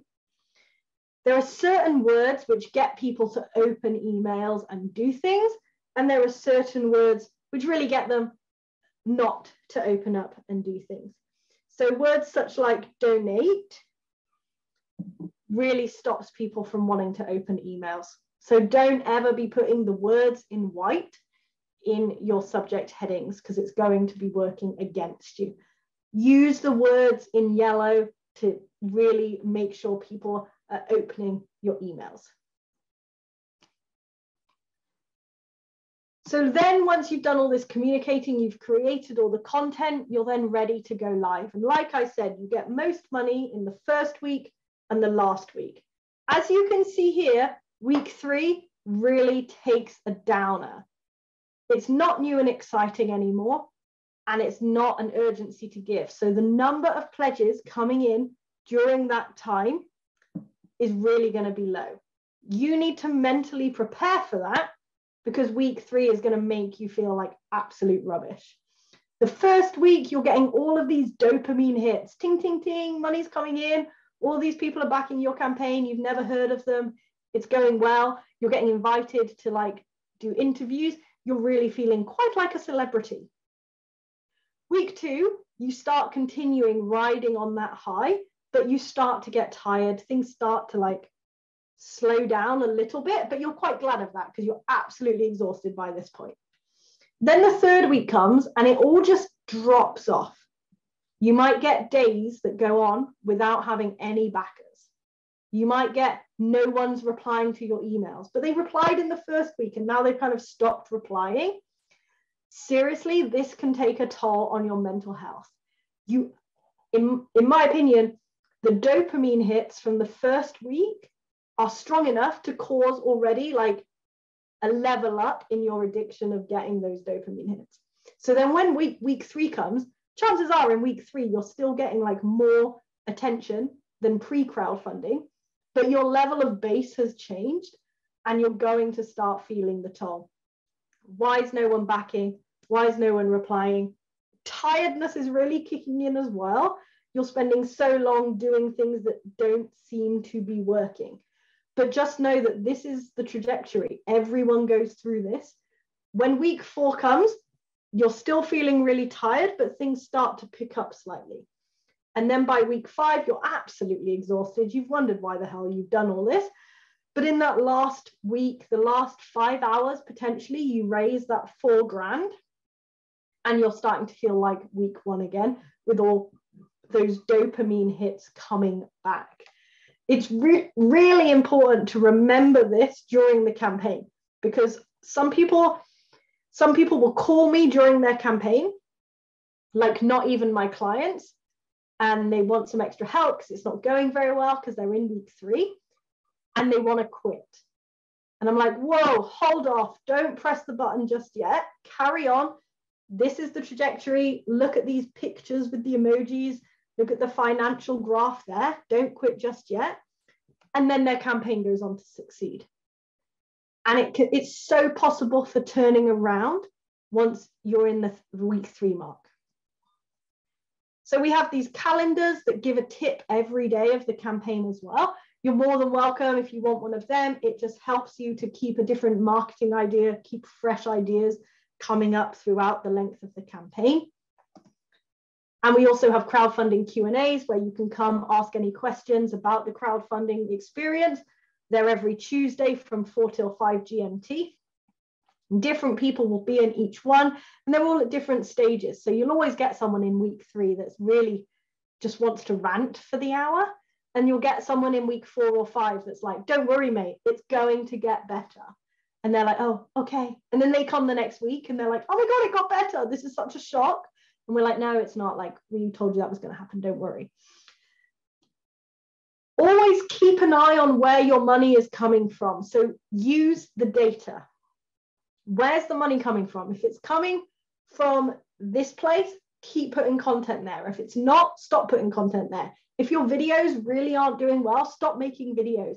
If blog posts are doing great, keep making more of them. Know where your money is coming from each week so that you can keep an eye on where to focus your efforts. Here are just some of the lessons learned. So like I always ask clients, what do you wish you knew before you started this crowdfunding process? And so these are just some of the ones that people have said they wish they knew before they started the process. So I always put them in my workshops to hopefully help out others. Just take a read there.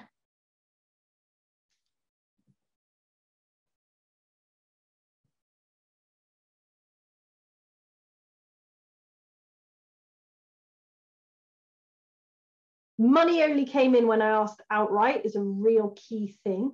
You can't be beating around the bush with your questions. British people especially are notorious for that. And it's like, just straight up ask what you want. And hopefully the other person will be like, yeah, sure, and do it.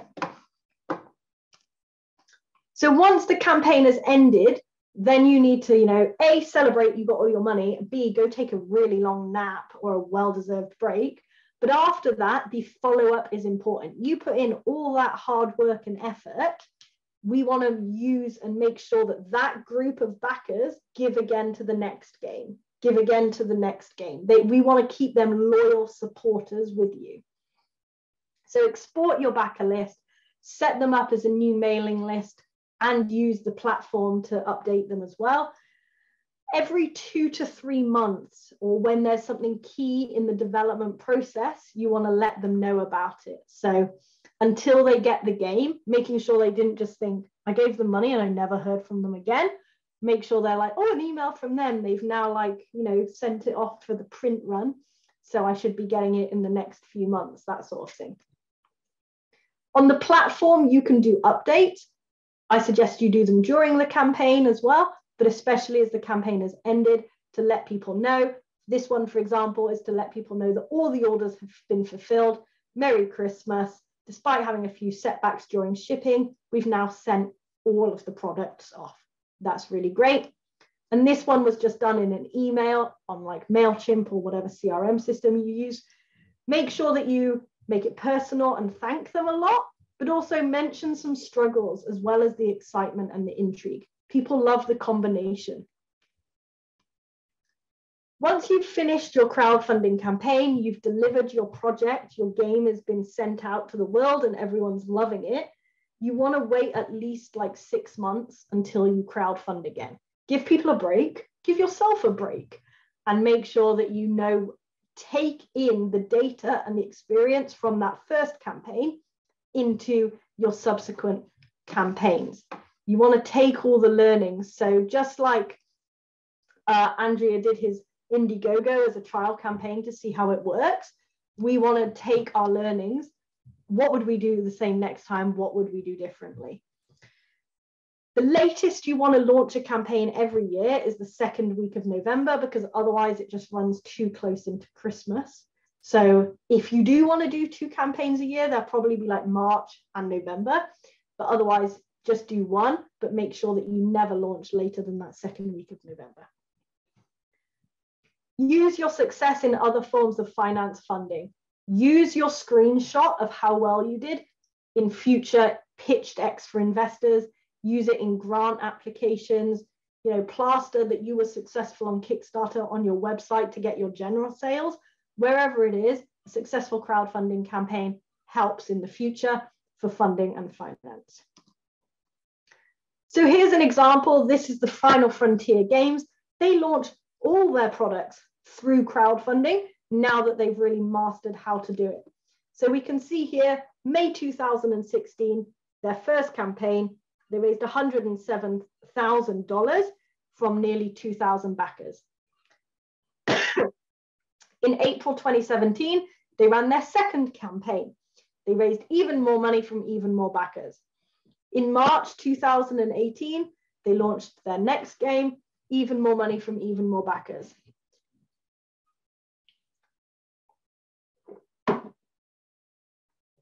October 2017, another game was launched. They then had a bit of a break. They launched again, March 2019. That year, they were so crazy, they did 2 in 1 year, in March and in September. They then waited a year, did one in 2020 in September, and another one in April 21. So as you can see here, even through the COVID times, they were still doing really well with their crowdfunding.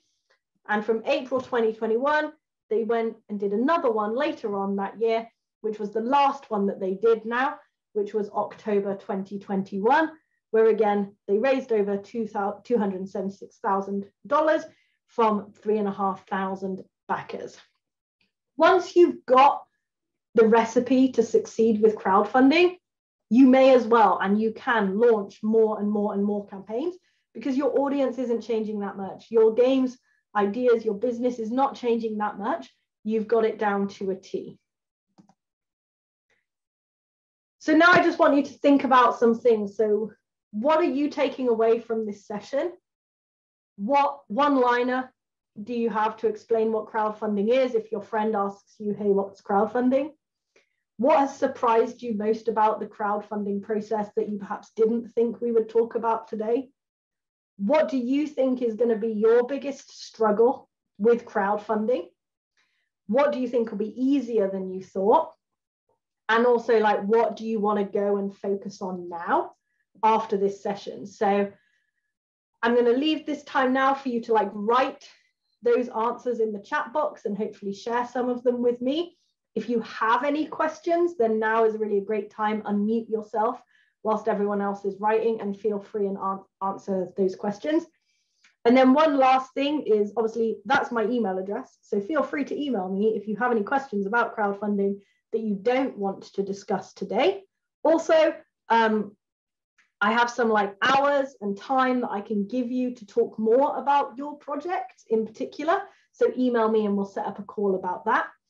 And I also have a YouTube channel where I have crowdfunding conversations with people about their crowdfunding campaigns and kind of the ins and outs of it all.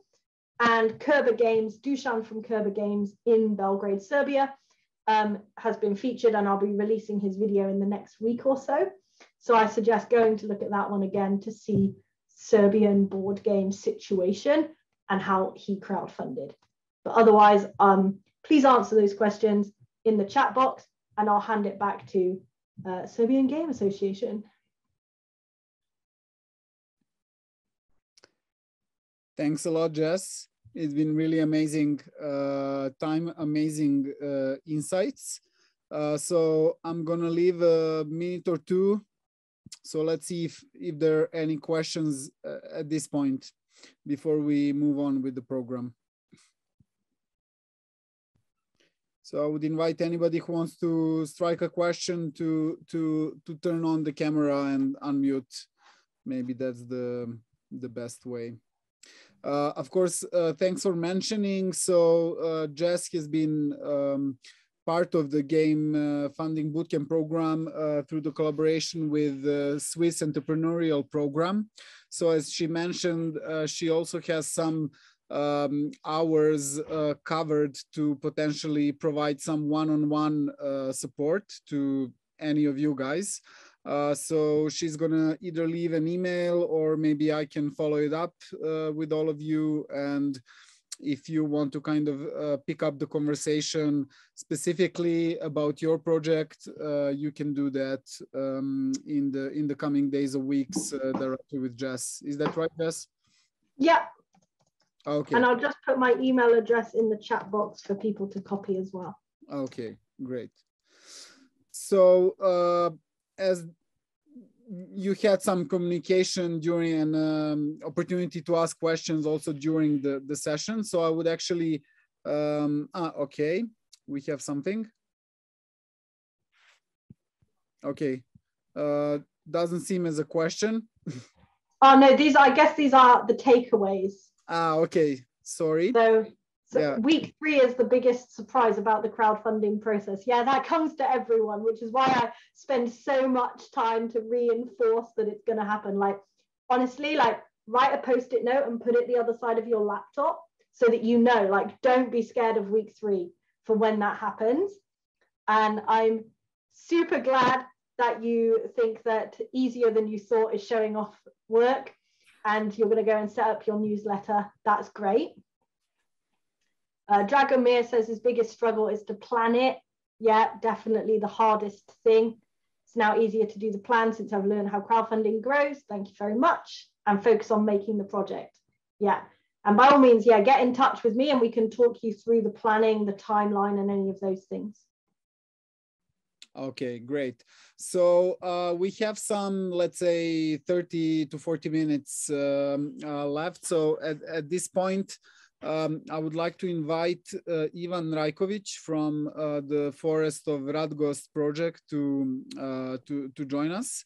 So we could have a short chat about their project and their highly successful Kickstarter campaign. Ivan, are you with us? I see you. Okay. Yes. Do you hear me? Yes. Are you okay with continuing in English? Because I think Jess might be sticking. No problem at all. Okay, if others are okay, I'm okay too. Great. So thanks a lot for setting a bit of time for us. So in the description of today's workshop, we also kind of added information about your project that we managed to also kind of last minute to be able to share your experience. I think people in Serbia are also aware of your project very much. On one hand, those who follow the crowdfunding and the board game well, we could even say local board game industry. And then you also shared a lot of your insights through interviewing the local Netokracija portal. So at this point, maybe I would ask you, how long has it been since you funded the campaign? And how has the period after finishing the campaign in with such a big success, how did it look like for you? Was it like too much, let's say, burden to have so many backers and to deal with so much production that, as I understand, you are still involved in? Yes, thank you. Well, first, it's almost a year and 1 month since we launched the campaign, and about 1 year since successful finish of campaign. And we didn't expect anything from a campaign in terms how many bakers it will be there. So basically, we didn't get that impression of burden, because there is very big support and very positive vibration. So you don't have that kind of burden. Maybe the burden will be if the numbers is 10,000 or something like that, because then it goes to different ball game totally. So basically, this is still, let's say, successful for our first Kickstarter. It's more than successful, but in the terms of what Kickstarter can do, this is okay. This is some middle level ground, and it's still manageable. I think it's even better that we didn't go over 10,000 of bakers in first campaign, because you don't know so many things, and it's very dangerous for you. These last few years were very interesting in terms that you can be pretty much hit by the things that never happened. So basically, you had the COVID, and you have a 5-time shipping increase. So basically, even the successful Kickstarter become unsuccessful because of that, because you get the money, but you ask for shipping early, and then you're in the problem because shipping has gone from few thousand to 20,000. So basically, it's not easy at all after the Kickstarter, but let's say that we are okay, and we are more or less surprisingly good with the timeline, if you take in account that it's the first time that we organize something like this.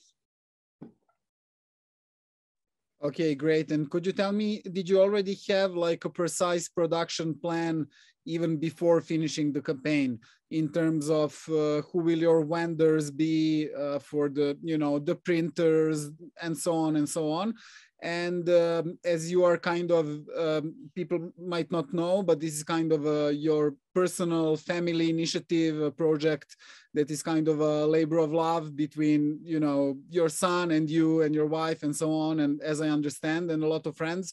So did you in the meantime kind of get to know the professional board game industry? I know from David from Kerber Games that they were attending this very famous fair in Germany for the final challenge game, and kind of got to know about distributors, producers, and so on and so on. So was this something you were familiar with when you made the campaign, or you went into that world after the success?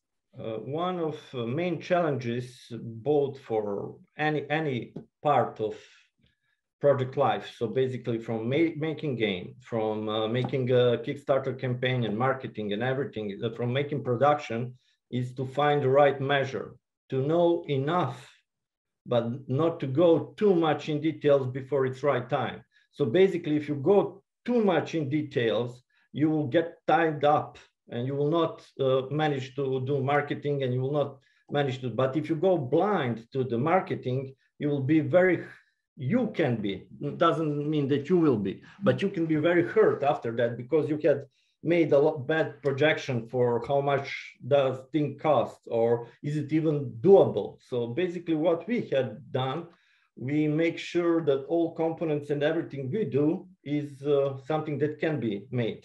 And we had game in the stage that was play tested, polished and everything. So we were very, very sure in what we are offering, but we didn't go to the details how and who will make it and how much it will goes to the latest detail, because you can get some quotes, but you will never get the final quotes, because it will be a lot of time before you can finally say, yes, that's the materials, that's the type, the size, and everything. And all those can change in between, because some paper goes high in the price or components, and nobody will give you a quote that will last for 6 months. So basically, you have to choose the right amount of knowledge that you need in each step. Okay, maybe one more question from me, and then I would pass it to our participants. So a bit about the preparation of the campaign, because your game itself and the campaign, my personal impression is that it is also pretty, let's say, complex, and you had a lot of different rewards and so on. So one question would be, how long did you work on the campaign, and the preparation, production, and execution? And did it completely stay kind of a project between friends, or you hired, let's say, anybody on a purely professional basis, experts for one aspect of preparing this? Well, let's say like this. It took 6 months of pre-launch campaign for us, which was going, let's say, in some low burning pace, and then heating up as we going toward the campaign. And we had hired some, we can say, friend of ours, but he's expert in marketing, not strictly in Kickstarter and crowdfunding, but at least he had the technical knowledge about the Google Analytics and so on and so on. That was absolutely needed, because you cannot handle everything but yourself. The second stuff is that your listeners already do, because they listen to Jess. And the second stuff is to get insight from the people that are, let's say, a long term in that business, because you maybe cannot get the real recipe, because every project it has its own crowd and everything, but you can at least learn not to make the stupid mistakes. So basically, you can avoid stupid mistakes, avoid some. So basically, it is always good to find and at least pay consultancy if you cannot afford for yourself a marketing expert who will work with you in parallel. We had paid for consultancy. We didn't have so much funds for marketing. So basically, that was one of the reasons why we had to manage. But as I said, to have somebody like Jess or someone else who is that line of business, it's most helpful. On another hand, what was surprising for me, because this is from someone who entered and went through the campaign, and I spoke with a lot of people from Serbia here, and the usual, how can I say, error that we made here is that we think that we can get through all those marketing without funds, which is pretty much impossible. So you have to have money for marketing. And your material from game, as Jess said, it's good to recycle, but you will find a lot of stuff that you cannot recycle and you will have to make. So basically you have to plan for material for marketing also. So there is a lot of, and you will never, as Jess mentioned, you will never know what will bring the crowd. So you have to have wide funnel and see from where it goes and how it goes down. And one very important thing, like I said, for shipping, let's say for marketing, in the time that we started, our best platform was Facebook for getting the traction and everything. The problem with Facebook in that time, which was not,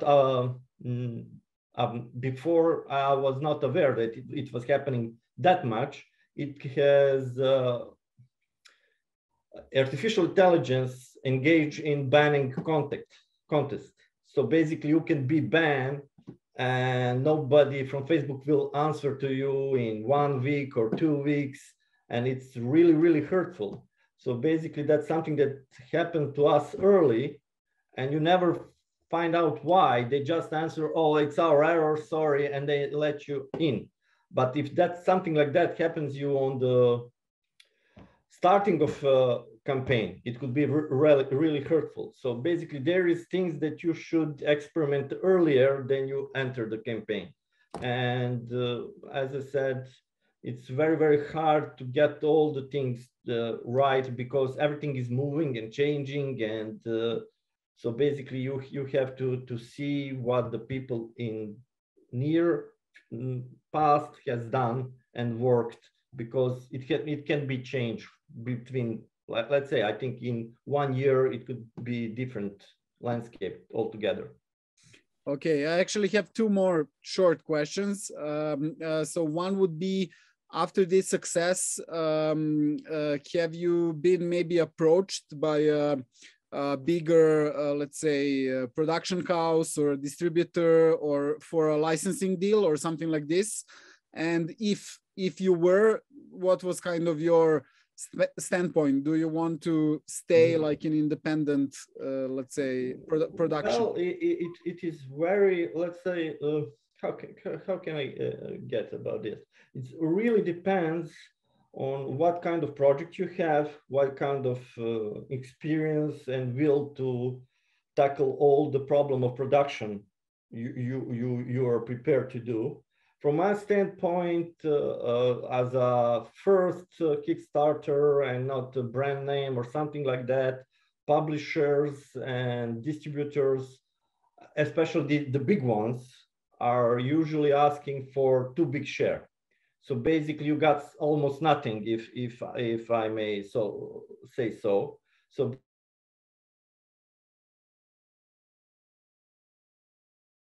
our case that we can go, so we turn down almost all publisher deals that we have, because it was very low percentage of reality. It's about 4 or 5%, which is basically nothing.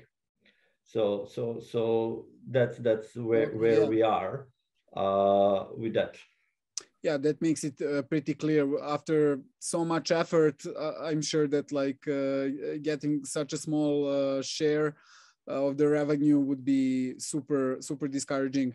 And my last question would be, after you finish the cycle of this project, do you already have the next plans? And would it be like an upgrade of the existing game or an extension or something like this?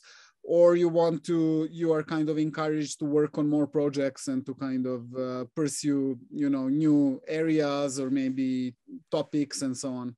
We will do exactly as Jess said. So basically, we will take a big break to let the game settle in, to see the feedback and to see what users really think when they get the game. We now know what they think about graphical aspect. We know what they think about our description of the game. We know what the reviewers think, but we don't know how it will go and play out the user table. And when we get that feedback, we currently have only planned to do, let's say, extension, a reprint of this game, because this game was developed around, this is seven full years. So basically we will enter in 8. So basically we are not going to run for another very soon. So basically reprint and extension, and then we will see if everything goes well, and we will see what we will do. So basically for now, we don't have big plans after this in terms new big game or something like that. Okay, great. Thanks a lot. And I want to congratulate you, of course, on the success. And I would invite anybody who would like to ask Ivan anything or comment on their campaign. Now is the time. Thank you very much.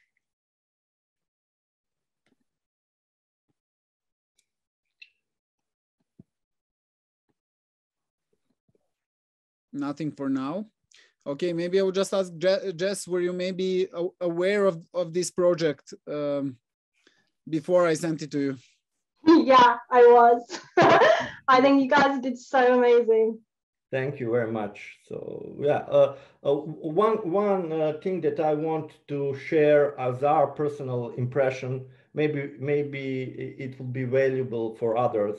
So basically, sometimes people, how can I say, go for emails and for potential bakers full throttle. So basically, it doesn't matter. Just give me much and much and much emails, and they try to make it wider than it is really. Our experiences choose your audience wisely, because you don't want to get someone that don't like that type of game, because you will probably get the haters, and that's a big problem. So basically, try to be as clear as possible to the people what that game is and what is not. So basically, Forest of Radgost is not resource planning. It's not some kind of pure logical, statistical, competitive game. So basically, if you're looking for game to compete and be completely independent from the luck, that's not your game. Please don't. So, but as far as it goes to be very positive and do the marketing for your game, do not pretend that it's for all people, because it's never this, and you will get the people that you don't want. They won't bake in anyhow, and you can get backlash because they will say, oh, it's stupid, how can you use dice, because dices are so old time way of using the, even if in your case or our case it was completely good for the game, that won't change their mind. Okay, thanks a lot, Ivan. Really amazing. We'll continue to follow what is going on with your project, and of course to support it. And at this point, I would like to invite Dušan Vulović to join us, and I hope it is okay for him also to continue in Serbian. So Dušan is a long-time marketing expert, and he has an extensive experience in working both in our region and in China, and on many different aspects of marketing and advertising. And over the last couple of years, he was focused very much on projects such as crowdfunding.rs, which was the first, let's say, project and platform dedicated to crowdfunding in Serbia. And he has recently launched the project Dobri Dabar, or in translation, Good Beaver, if I'm not wrong, which is a new platform for crowdfunding in Serbia. So Dušan, are you still around, hopefully?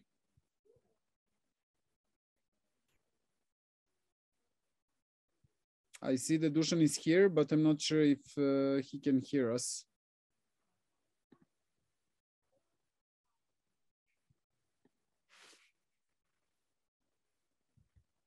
So just give me a minute to try and ping him in another way.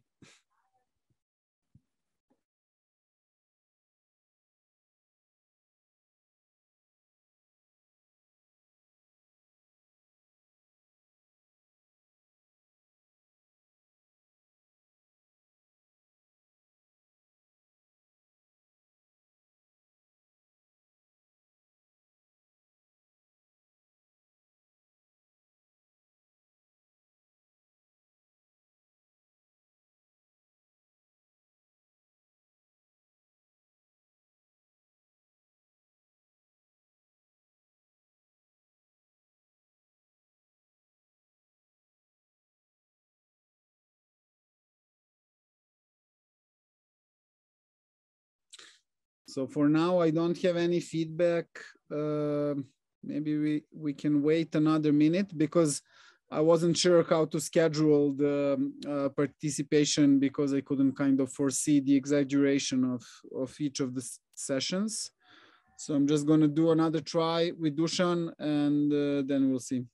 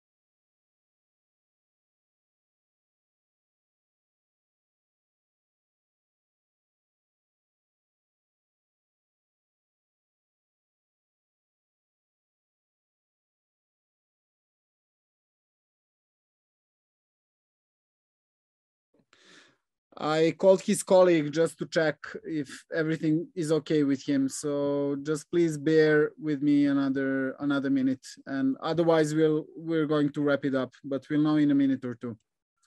In the meantime, of course, if you have any questions for either Ivan or Jess, please use the opportunity.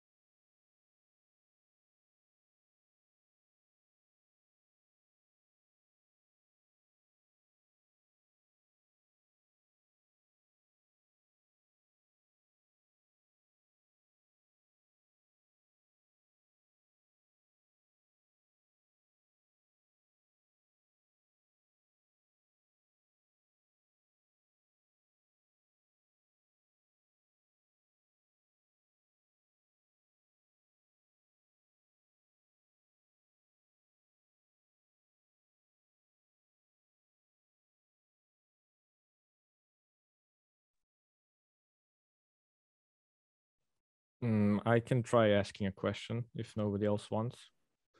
Yeah, go ahead, and then we can wrap it up after your chat, unless Dušan shows up. Yeah, it looks like I have to wrap up every time.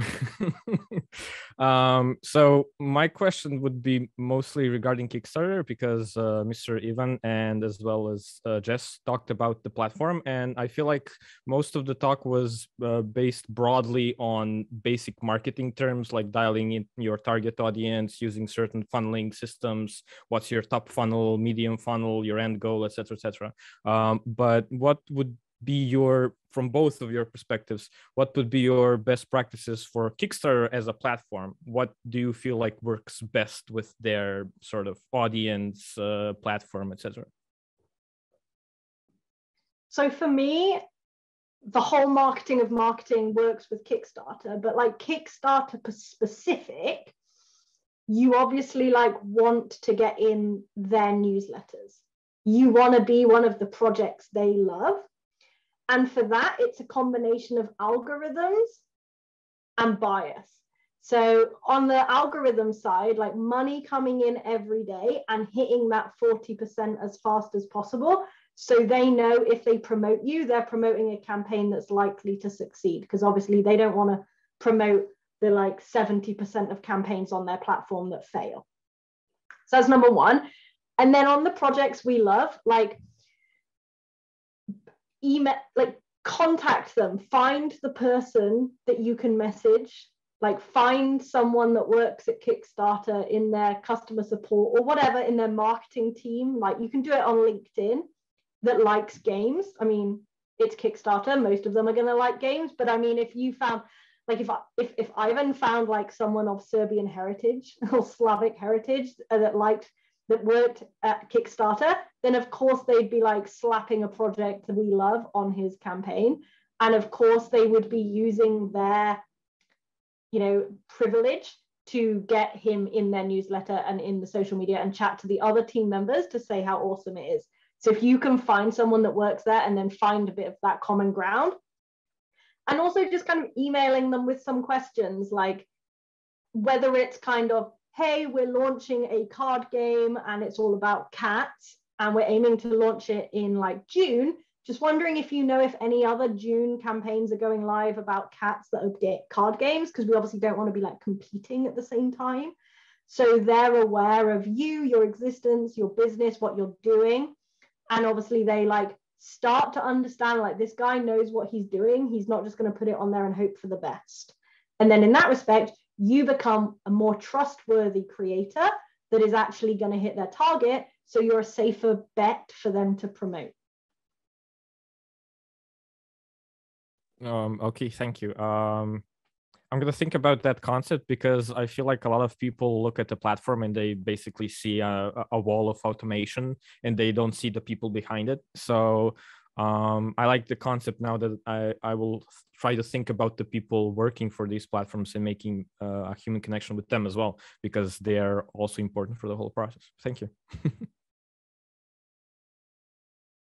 Okay, and from my part, there is, how can I say, there is a lot of information about that, what can get you a project we love, but as Jess said, it's, let's say, mashup of all things that happens in that specific moment of time, and it depends of many things, and nobody is really sure. So basically, connection with someone from Kickstarter is just a plus, something that you should do. The one thing that I'm very aware that they are looking at, and not from the perspective project we love badge, but what they love to see is how many new bakers, the people that never came to Kickstarter, you bring.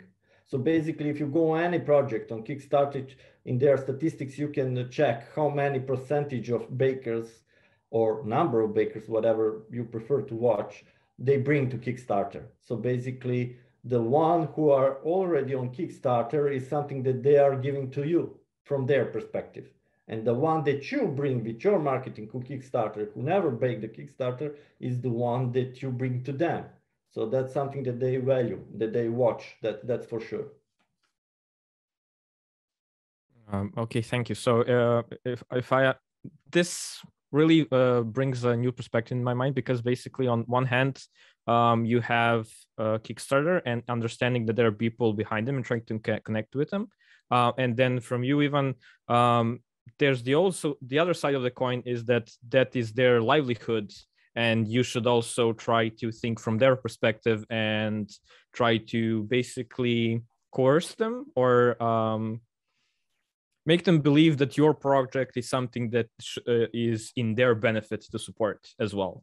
So that is the same that Jess has suggested. So basically, the money coming in your project is money coming in their pocket. So basically, money is the safest bet what they like. So if you are betting on something, bet on money. So basically 10%, not 10%, but 5%, but there is issues with Serbia, so you will give some percent more and so on and so on. But some percent is going to Kickstarter. So basically, the more you get to them, the better.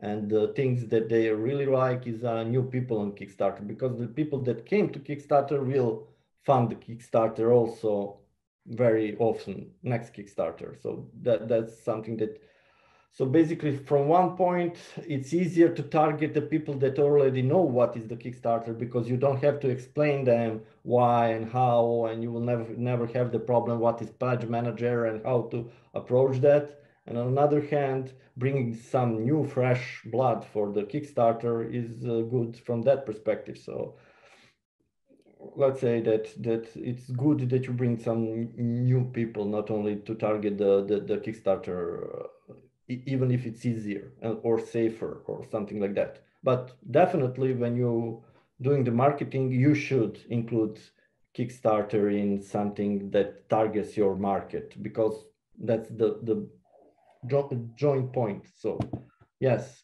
please do include Kickstarter as a tag for the marketing. Okay, thank you. Okay, thanks a lot. I think we are ready to wrap up. Unfortunately, Dušan seems to be signed out for some reason. I hope that everything is all right with him. So I would like to thank you all for joining today. I'd like to thank Jess and Ivan so much for sharing their experience. And of course, I would like to encourage you to reach out to Jess, who can help you out with your potential current projects. Oops, so we have Dušan. Let's see. Last minute. So Dušan, if you can hear us, you should join in and present your project, hopefully if possible in English. And we have some 10 to 15 minutes left.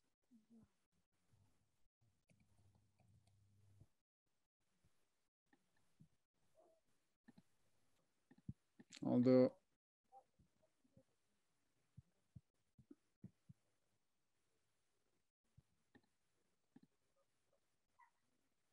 okay. Hey guys. Okay, so if you want to share your screen, it should be enabled for you. Yeah, absolutely.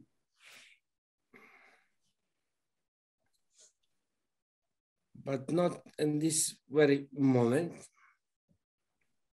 Hey. Okay, should I continue in English? Okay. Yes, please. And we have around 10 to 15 minutes, so please try to be brief. Yeah, it was a beautiful presentation from Jess, and thank you, Jess, for being here. Because crowdfunding it gets a little bit difficult and not so like being very friendly. Usually, people get into crowdfunding like being very confident and like we're gonna do it this way or another, but it's not really the truth. So, hi everyone, I'm Dušan from Dobri Dabar, Good Beaver platform. We spend immensely incredible amount of time to get to this point. Dobri Dabar is domestic platform and it's open to everyone. So I would take this chance of 10 minutes, 15 minutes to present ourselves in order to share the screen and then to discuss what it is Dobri Dabar. Dobri Dabar is open to everyone. The point is, if you are thinking about any kind of crowdfunding, then you should think about is there any possibility for you to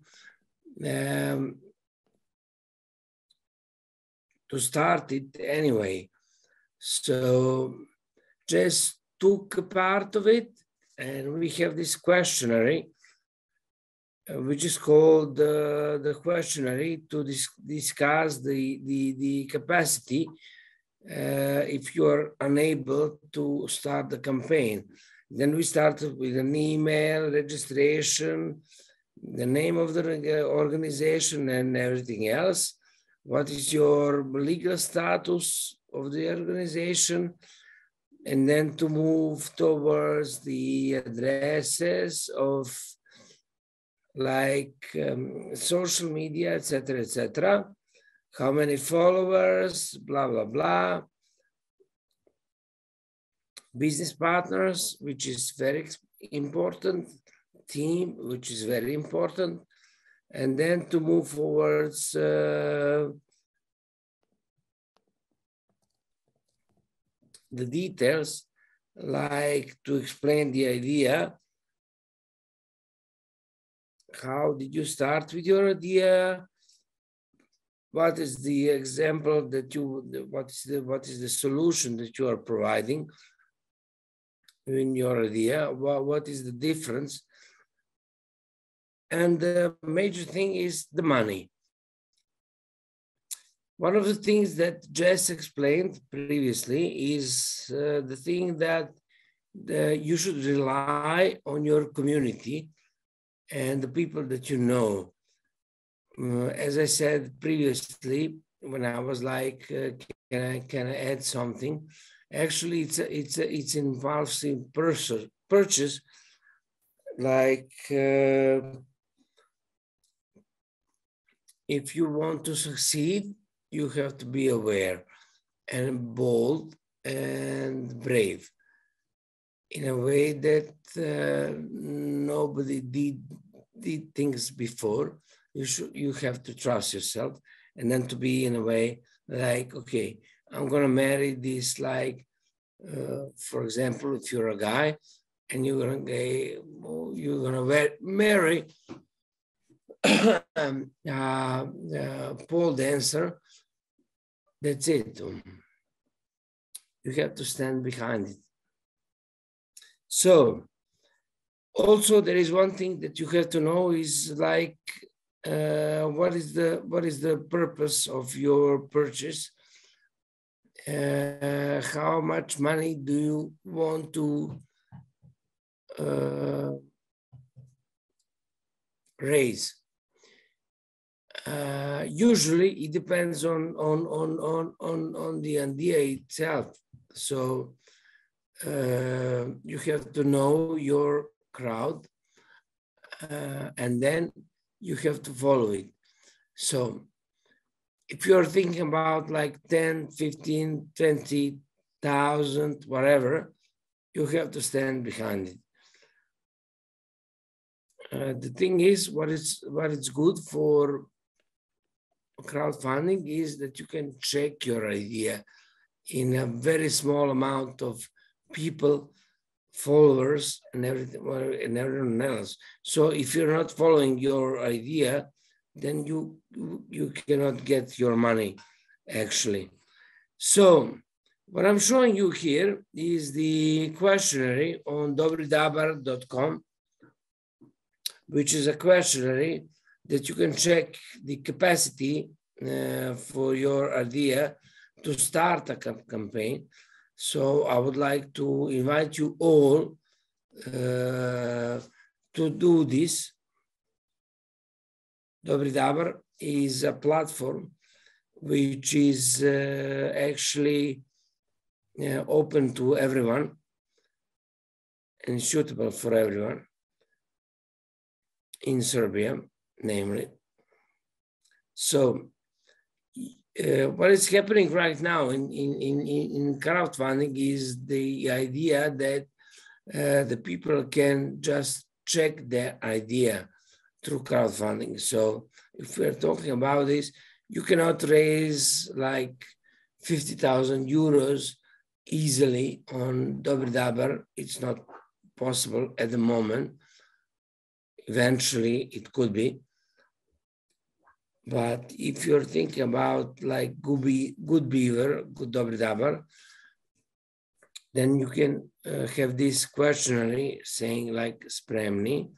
The other thing is how it works.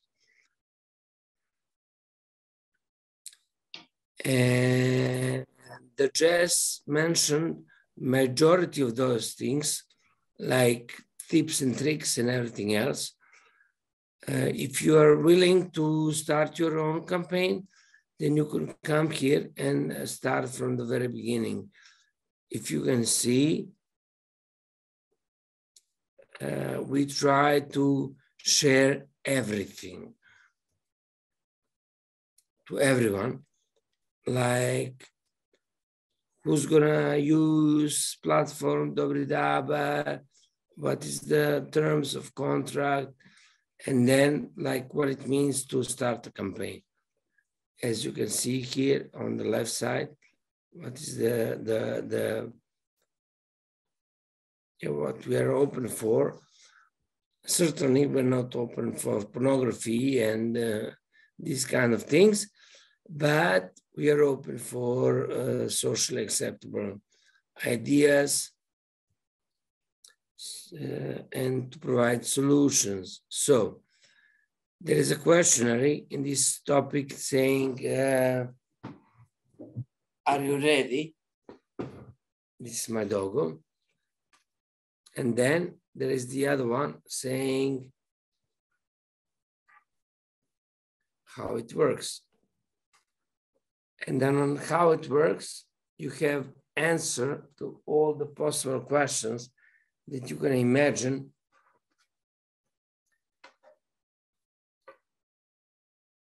And I would be very happy if you could contact us in order to provide the details about how to prepare. Usually what Jess said is like you can just easily test your idea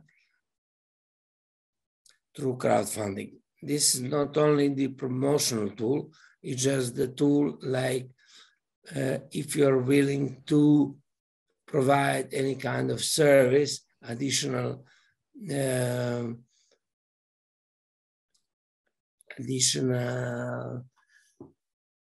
thing, yeah, you should just go towards crowdfunding and then decide about either you are willing to crowdfund your idea or not. Dušan, could I just ask you maybe a question? Because you've been involved in crowdfunding in Serbia for a while. Is this the first platform of its sort in Serbia? And if yes or if no, doesn't matter. What would be the specific thing that you wanted to kind of make available to the public? Yeah, thank you very much, Relje, for this question. The thing is, like, this is the first crowdfunding platform which is available to everyone. So either you are thinking about testing your idea, or like you are willing to crowdfund whatever, it's fine. We are open to everyone. We just found the solution in Serbian laws and regulations, which are not really actually related to donations only or whatever it is. And I would really like to take a question from everyone, if there is any. Okay, so maybe I would just ask you for the end, what would be the technical way when it comes to receiving payments and backings and so on, because you mentioned that you had to work around that in the legal framework. So yeah, that's a very good question. Thank you, Relja. We just managed to make a deal with the banking system that there is no like banking fee that we have to pay. So anyone who's ever thinking about crowdfunding its own campaign on dobridabar.com until the end of this year, eventually probably even more. There is no banking fees. Okay, that's great. So because we are practically out of time, I would suggest we wrap it up for now.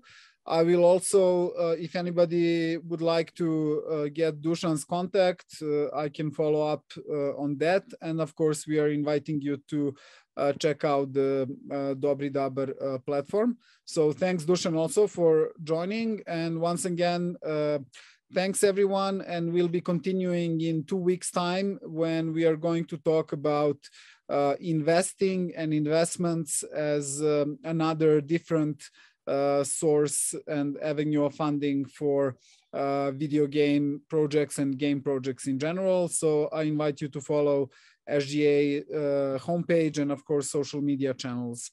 So until then, all the best and have a great week.